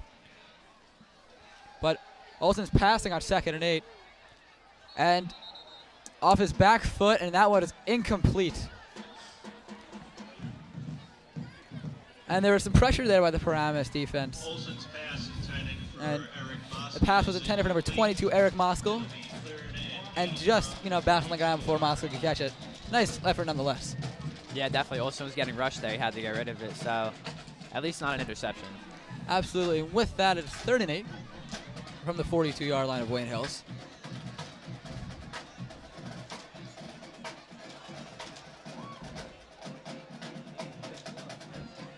Olsen looking to pass again. And the dump out. And that's going to be a big gain. And I think that's Christian Rodriguez, and he is gone. Sorry, that's Eric Moskal. Nick, who is it? Dom Santoro, and number Dom 21. Santoro. The number's landed with the jersey. Nick, just say it. Possibly the wow, it was fast. The fastest open field play I've ever seen. He That just was exploded right through the hole. I'm going to say it's my excuse there. When someone's running that fast, you can't see their numbers. But pretty valid point right there. I can accept that as an excuse. I was wrong twice, but Nick, I'm glad you're here with me. And Martinez's 3rd extra point of the night is straight through, and with that, it's 24-0 Wayne Hills. That drive took 1 minute and 18 seconds. And man, Dom Santoro is fast. I have not seen that from him in years. Definitely. I mean, there was questions on who was going to be the big running back coming in this year, and we're going to see all of them are getting playing time, as you mentioned before, and there Santoro was able to get the touchdown.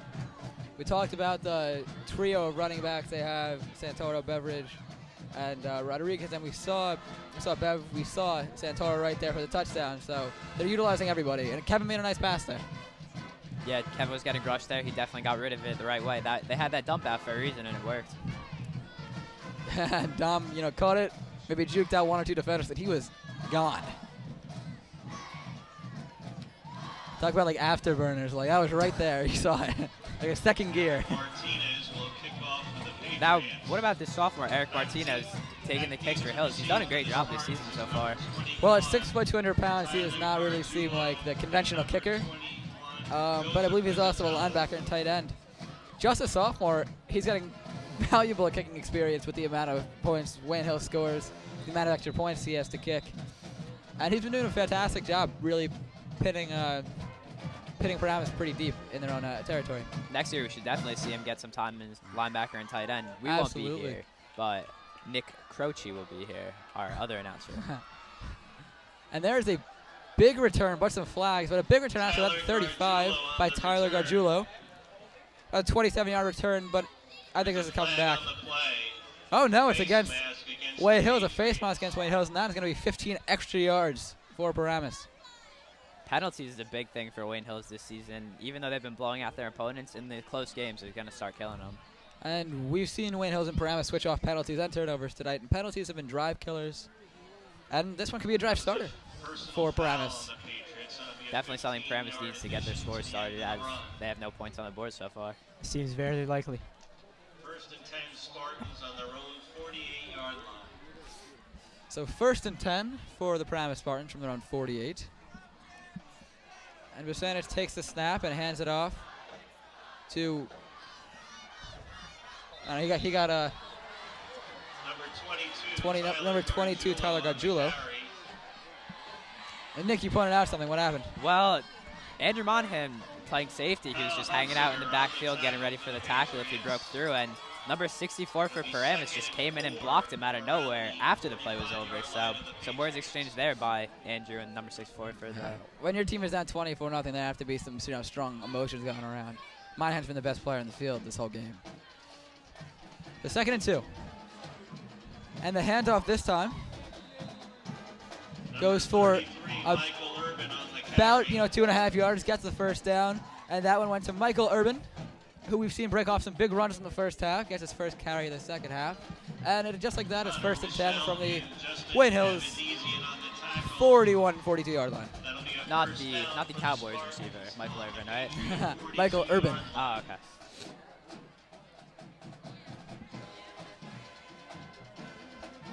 Bisanich under center. And hands this one off to Urban again, and Urban is taken down in the backfield for a loss of 2. Michael Urban on the carry. Fantastic penetration by the defense there. We have not seen that a lot this game.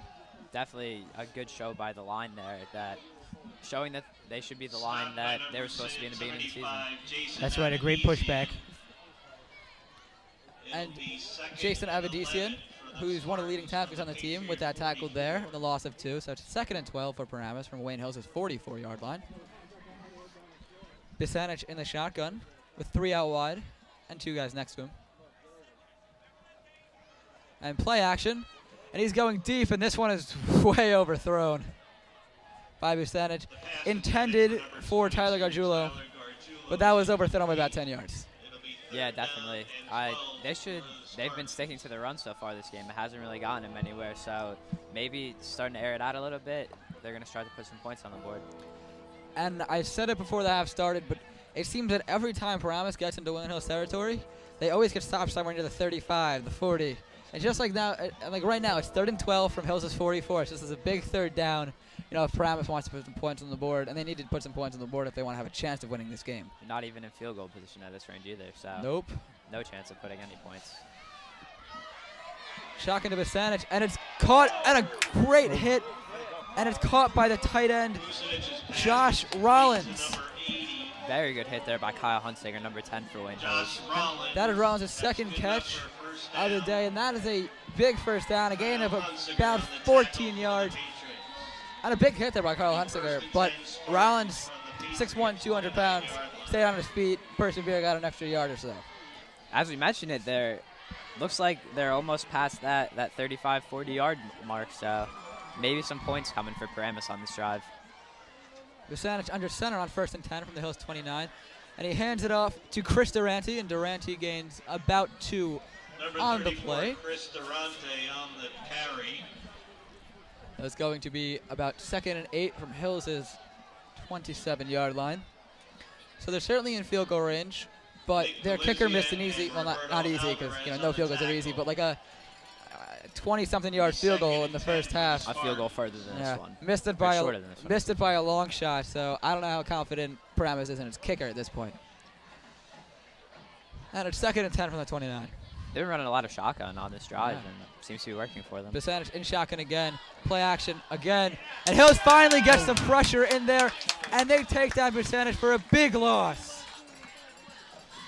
And that is going to be I don't know where they're going to spot that ball, probably on about the 37-yard line. That's an 8-yard loss. Bisanich is sacked by the And Patriots. It'll be third down and for the Spartans from the third down at about 15 yards. So they had a 3rd and 12 they converted on about a minute ago. 3rd and 15 is a tough task, and I don't think Wayne Hills wants to see another first down after this. Definitely not, Alex, and they could pretty much be confident that Paramus is going to throw it on this one. So Bisanich in shotgun again. And it's intercepted. The screen pass is intercepted, and this one's going all the way back. And it's Dom Santoro again with the pick 6, and Santoro came to play in the second half. So Santoro seems to be taking Andrew Monahan's spot as the star player for this half. Really, with that great open field speed he has, and no match for Paramus. And just a beautiful interception there. Sticks his hand right in the receiver's arms, catches the ball, and takes it back all the way about 65 yards for the pick 6. And it is 30-0 Wayne Hills with 6:49 left in the 3rd quarter. This game's getting out of hand, guys. It does seem that Hills has been sticking to with their interception this game. Martinez's 4th extra point of the day is good, and it's 31-0 Wayne Hills. My score prediction, 28-0, has been eclipsed, but the shutout's still intact. I said earlier, in the pregame and before the second half started, that I wanted to see Hills defense step up, get some interception, get some points off turnovers, and they just did it right there. So with 6:49 left in the 3rd quarter, it is 31-0 Wayne Hills, and we'll be right back after this.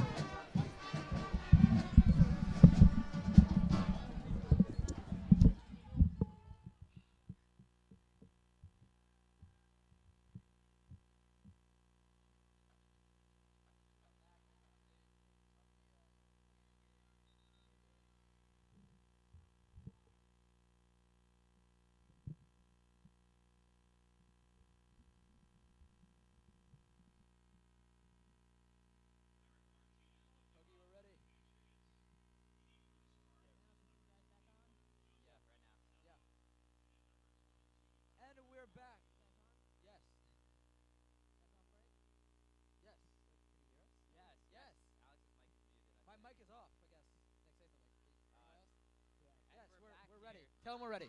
Turn my mic on. Turn my mic on. Wait, is it on?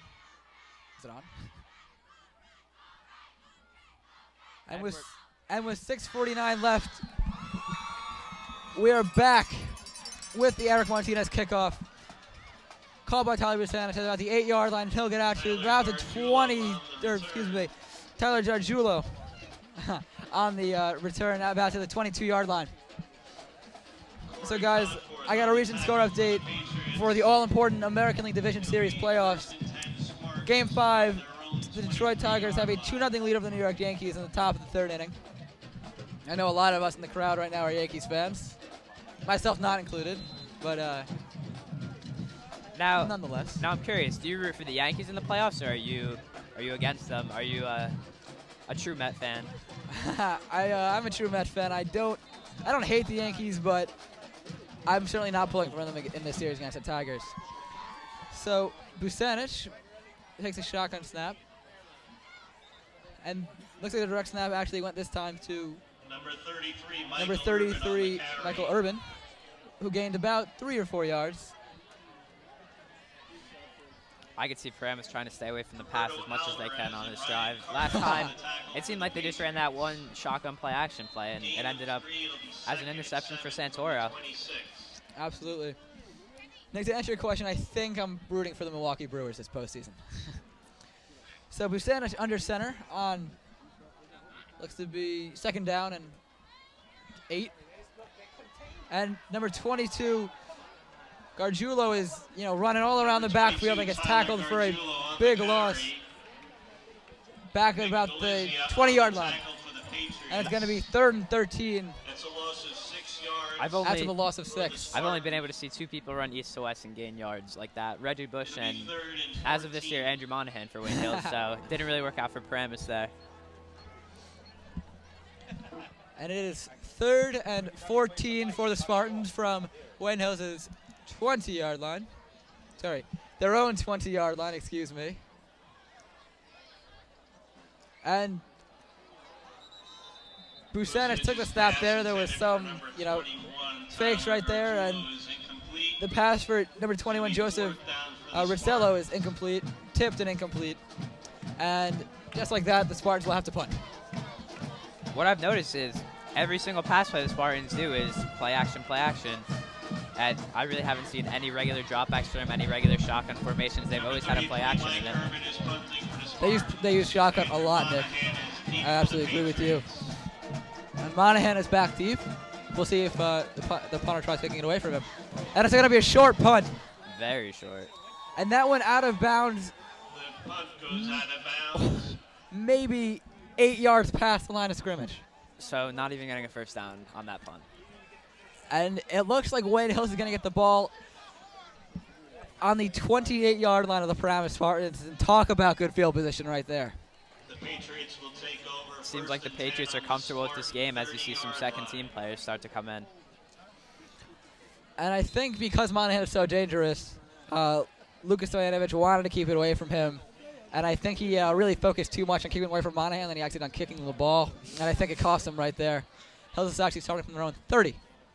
So, they did get a first down, technically. And Olsen with the handoff, and this one goes right into the big pile of linemen. Gain of about 1. Maybe 2 for Christian Rodriguez.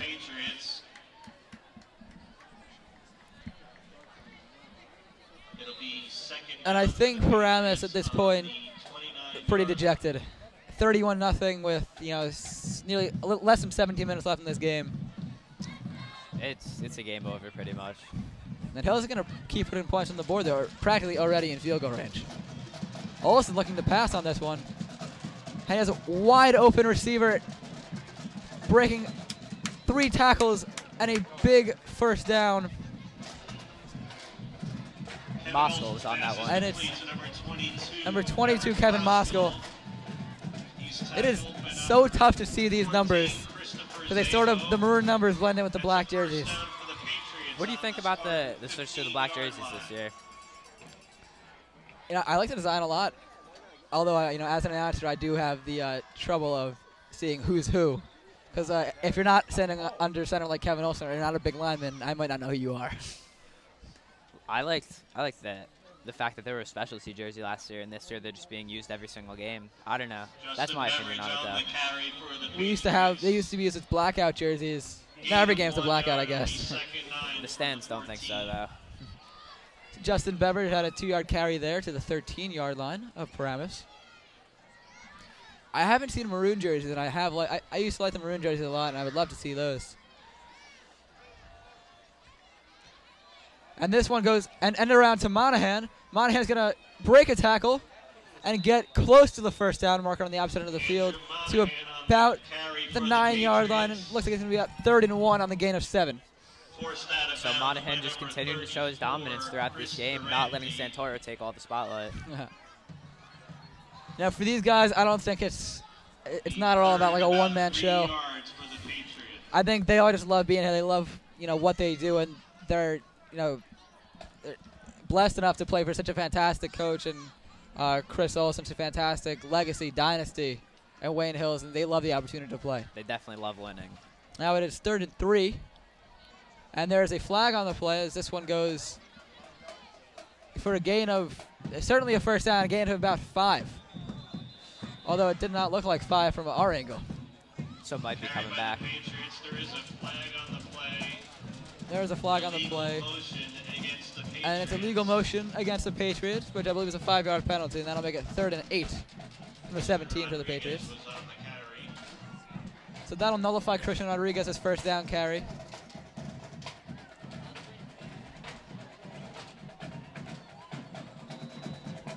Wait.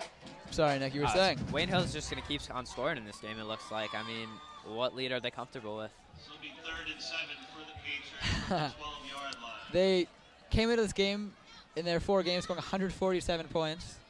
It's now 178 through, 3 3/4. So Olsen looking to pass, and that pass is certainly overthrown. Kevin Olsen's pass intended for Eric Moskal, but it's overthrown by a few yards, and it's going to be 4th down and 7 from the 17. And I think Eric Martinez is going to come out for his 2nd field goal attempt of the day. Talking to Jason and Justin Evidison before the game, they didn't see this as an easy game. They thought this was going to be a challenging week. A Thursday night game, too, so that's going to throw them off a little bit. It is a Thursday night game, but I know for all of us, for all the crowd, or for all the fans in the crowd, excuse me, it certainly does not feel like a Thursday night. Just 'cause I think we're so used to being here on Fridays or Saturdays, it feels like a weekend. But unfortunately, we have school tomorrow.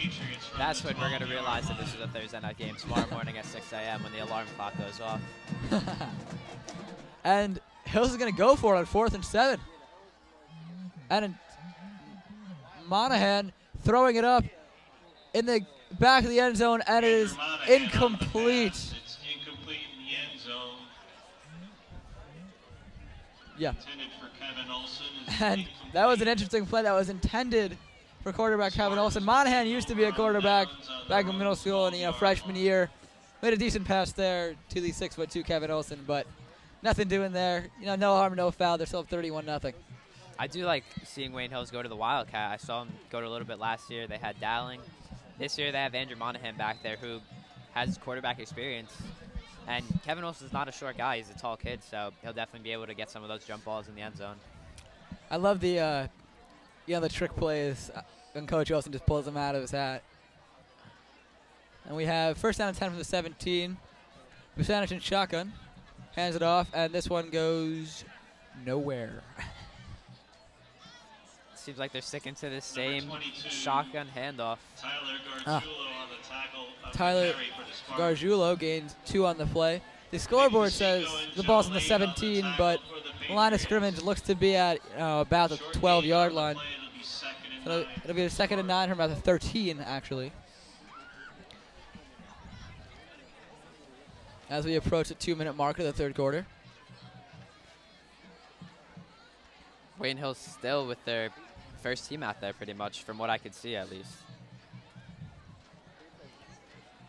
I think with this, shutout streak they have going, I don't know, if they want to allow points. And Paramus is not just going to give up. They're still going to play competitively to the end. Now coming into this week, Wayne Hills is 2nd ranked, so maybe they're just trying to show their dominance and get that first ranking over Sparta. Oh, in the power points, that's very true. I was looking at the Sparta schedule, and they haven't beaten their opponents too handily. I mean, Hills has beaten their opponents, 34-0 or 42-0, 30-7, whatever it is. And Sparta's had some close games. Could it be a strength of schedule? Or I'm not really sure, but the strength of schedule, Hills certainly had their easy part of the schedule, in the first few games, and starting with this game, it's going to get a lot harder from here, but Hills is up to the task as we see the scoreboard right now. I know the last game. Santa takes a snap and shotgun, looking for his receiver deep, and that one is caught, but I think he was caught out of bounds.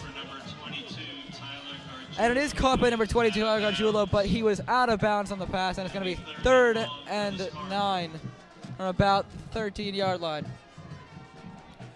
Now, I know Wayne Hill's last game's against St. Joe's, but their last 2 games are the hardest ones. I can't really remember what the second to last game is. With Ramapo and St. Joe's, Hills has 4 home games, including this one left, and 1 away game. The 1 away game is at Bergen Tech, and that'll be an easy win. That shouldn't be a problem at all. The 4 home games are going to be tough. Ridgewood, obviously this one, Ridgewood, Ramapo, and St. Joe's.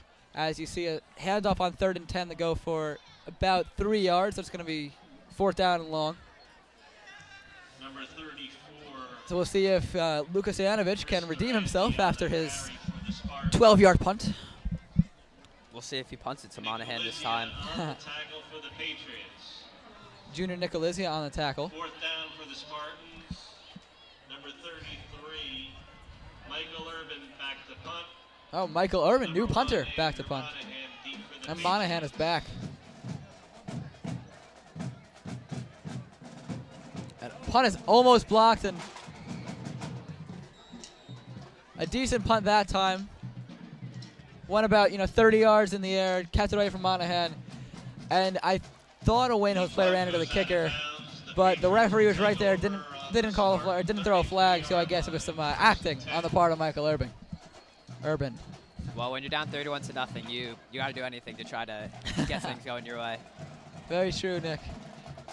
So with 37.7 seconds left in this 3rd quarter, Wayne Hills will take over on the, looks to be the 33-yard line of the Paramus Spartans.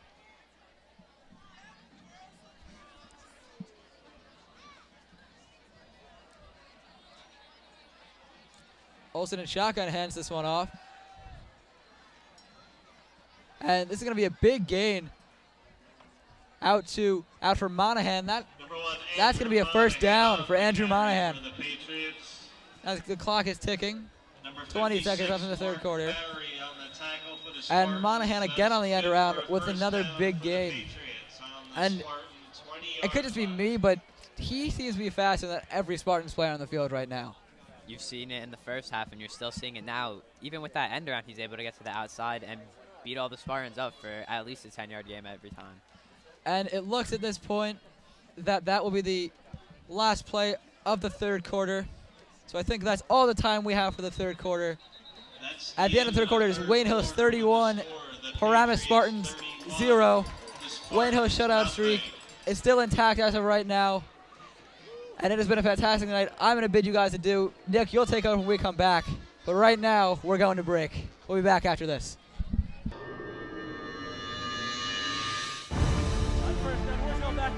Excellent protection all the time in the world. Looking downfield, looking for Van Penen, triple covered, sticks it in there, flags on the play. Van Penen ahead to the 20, looking for the sideline. He's across the 10, near the goal line, dives. Touchdown, Ray Van Penen.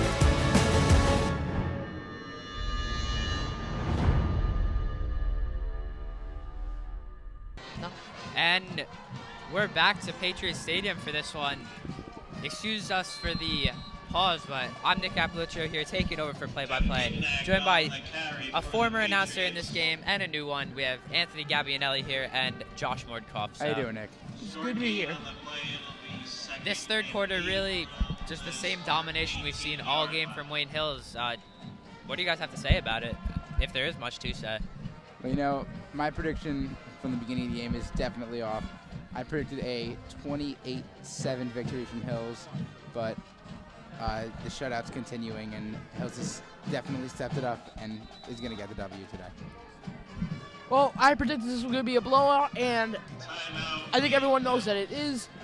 I expect Wayne Hills just to continue on how they are playing, and they are playing very well. Yeah, I mean, coming into this game, there was rumors that it was going to be a close game. Paramus having a good team this year, but Wayne Hills just able to show their dominance as they've shown over the past decade. I agree. I very much agree. And they have the 31-0 lead here in the fourth quarter. As Alex mentioned, they'll look to keep their shutout streak intact for the season. We're certainly not going to see the aforementioned prediction that Paramus would be much competition to Wayne Hills. I know previously against St. Joe's, they were a bit of maybe not a threat, but they kept up a little bit before the half. But we're not seeing that at all tonight. Maybe that shows good for Wayne Hills at the end of the season then, as their last game against St. Joe's, they'll have it at home, and if they can blow out Paramus like this, then as you're saying, Paramus kept with St. Joe's up until the second half, it shows good things for Wayne Hills to come at the end of the season. Very true. So we'll have Olsen in shotgun here, Monahan in motion, as he'll take the end around again.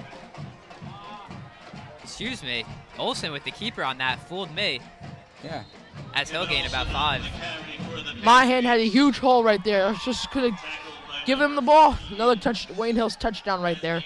Yeah, definitely. If Monahan got that one, we might have been seeing 6 on the board, but Olsen with the keeper, and they've gotten to him a lot this year for the run, as Mike Quinn before him was taking a lot of the runs, and they'll continue to do it with Kevin, trying to make him into a mobile quarterback. So as we have 10:41 left in the fourth quarter, Wayne Hills leading 31-0, excuse me. Olsen still under center, as I really don't think we'll see any second team person coming for Kevin Olsen, as he is the quarterback of this team. Rodriguez on the handoff there will get the first down and put Wayne Hills into. We've seen some good things out of Rodriguez tonight. You know, he's like Monahan, he knows how to follow his blockers. He definitely punches the ball into some good runs. So we'll have first and goal for Wayne Hills here. Christian Graff seems like he stepped in there, if I could see right, number 8.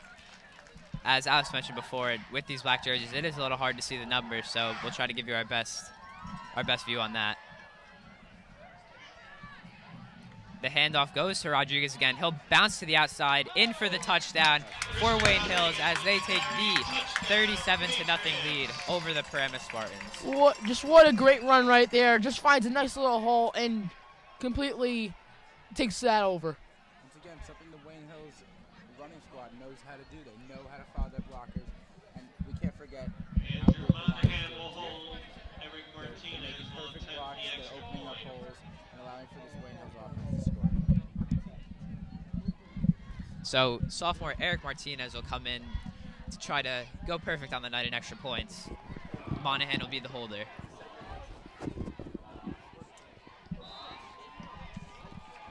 And another one good for Martinez, as Wayne Hills takes a 38-0 lead with 9:50 left in the fourth quarter. I believe my prediction was correct. A total blowout. I don't know, Anthony. No one heard it, so I don't think it happened if no one heard it. Rookie. Oh, that's... I actually predicted a 38-0 game by 9:39 in the fourth quarter left, so I think I'm right. So sure. I actually predicted it 9:40, so... I'm so sure. So Wayne Hills continuing their dominance of the season, 38-0 over Paramus with 9:20 left in the fourth quarter. You know, we see tonight that this Wayne Hills football the motivation that they carry just continues week in, week out, and they're going to continue to bring it every single week. They know what they have to do, and they get the job done. They have been, a lot of injuries have come to Wayne Hills this year. Schiller was injured, Zaffino was also injured this year. I believe Matt Schunke was injured, and they just fight through it. They have such a deep bench that players are just ready to go in, and they're ready to do what they need to do to start. Wayne Hills has a very, like you said, Nick, a very deep arsenal of football players. One guy comes out, another guy comes in and just gets the job done. They know how to compensate and they have been compensating for all their injuries this year, especially what we've seen with the three-man running back squad. I think that's the reason they've been so good over the years, is just how deep their roster is. And every guy behind someone is just as good to play, and they're just as ready to go in. As Paramus will be taken down behind the 20-yard line. And I think that's what's amazing about Wayne Hills. It's not like they're just good one season. They've got young guys that are just on the rise. People that we see out here, it's not a completely senior team, like I've said before.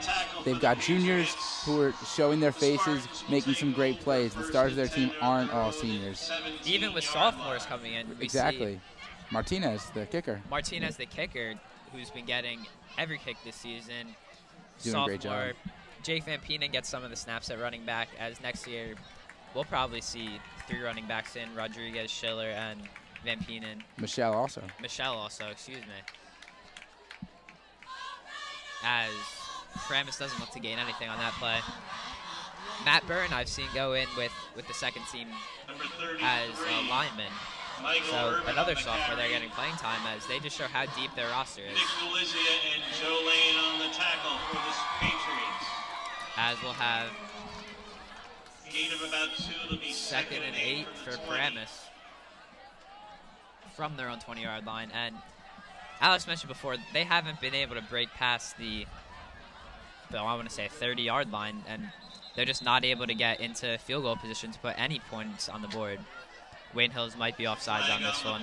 Yeah, I saw that. As they'll move up 5, so we'll have encroachment against encroachment, excuse me, but It'll be 5 yards. we'll have a 2nd and 3 coming up for Paramus 2nd and 3 from the 17-yard line. Good guess. 25-yard line. As the clock continues to wind down because of the mercy rule, so this fourth quarter is going to seem a little bit shorter than others, as we already have 6:26 remaining. Just really not much to talk about in this game. Wayne Hills, in this fourth quarter, they just completely dominating them. Throughout this whole game, they have been. Matt Greenfield and Connor Michelle on the tackle for the Patriots. Now, how many combined points does that make now, Nick? I believe before this game they've outscored their opponents 117, 47. Something like that, to 0, of course. So they're up to either 150 or close to 200 points to nothing in the past 4 games.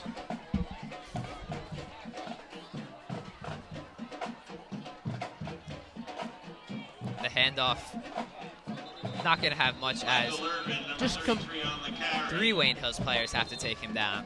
Just completely buried that guy. Great defense on that run. Very good defense there by Wayne Hills, as that first team line is still in, with the exception of Nick Alizia. He gets some snaps when they have 5 linemen on, but the regular line has been Jason Evidisi and Justin Evidisi, Joe Lane, Matt Greenfield, and I don't remember this. So. After further calculation, we have learned that Wayne Hills has outscored their opponents 185-0 this season, which is absolutely unbelievable. And it looks like they might even put more points up in this game, as yeah, it's not over yet. As a 15-yard punt at the most for Paramus. So they've shown that punting isn't their strong game. Looks like they landed around the 38 out of bounds. So who knows if they're trying to keep it away from Andrew Monahan, the very big threat at punt return, or they're just trying to punt it out of bounds. Who knows? But we'll have 4:30 remaining in this game.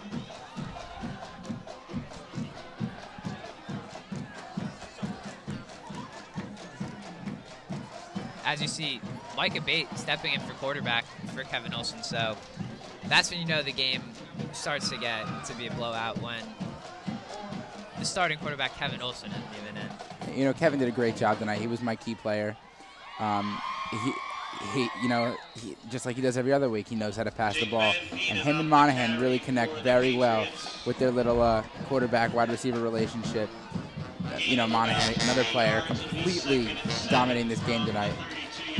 Even on the end arounds for Monahan, he's shown that he can be a very big threat when he gets handed off the ball. This will have 2nd and 7 for Wayne Hills on the Paramus 32. 2 receivers wide. Abate will hand it off to, it looks like Van Penen again. And he'll be just short of the first down. They just keep finding these holes, and they dig a little deeper until they get that first down. Yeah, so as I mentioned before, Jake Van Penen getting some snaps there, so trying to prepare for the future, just trying to get players varsity experience so they know what it's like next year. Abate under center, 2 to the left, and another handoff this time will go to Van Penen as he's able to cross the first down mark and get a little extra. Looks like he just reaches the red zone right there. Right at about the 20-yard line for Van Penen, so Wayne Hill's looking at 1st and 10 from about the 20. You know, I kind of like getting a look at some of the younger players out in the football field, and I mean they're gonna give it their all. They want to.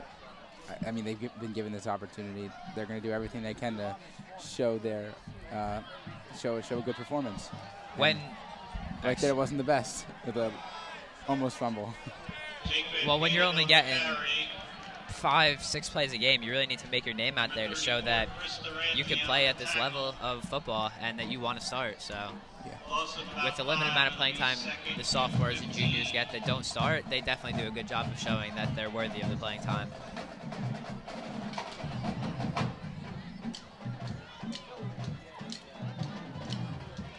Abate still the quarterback as he gets the play from Coach Olson.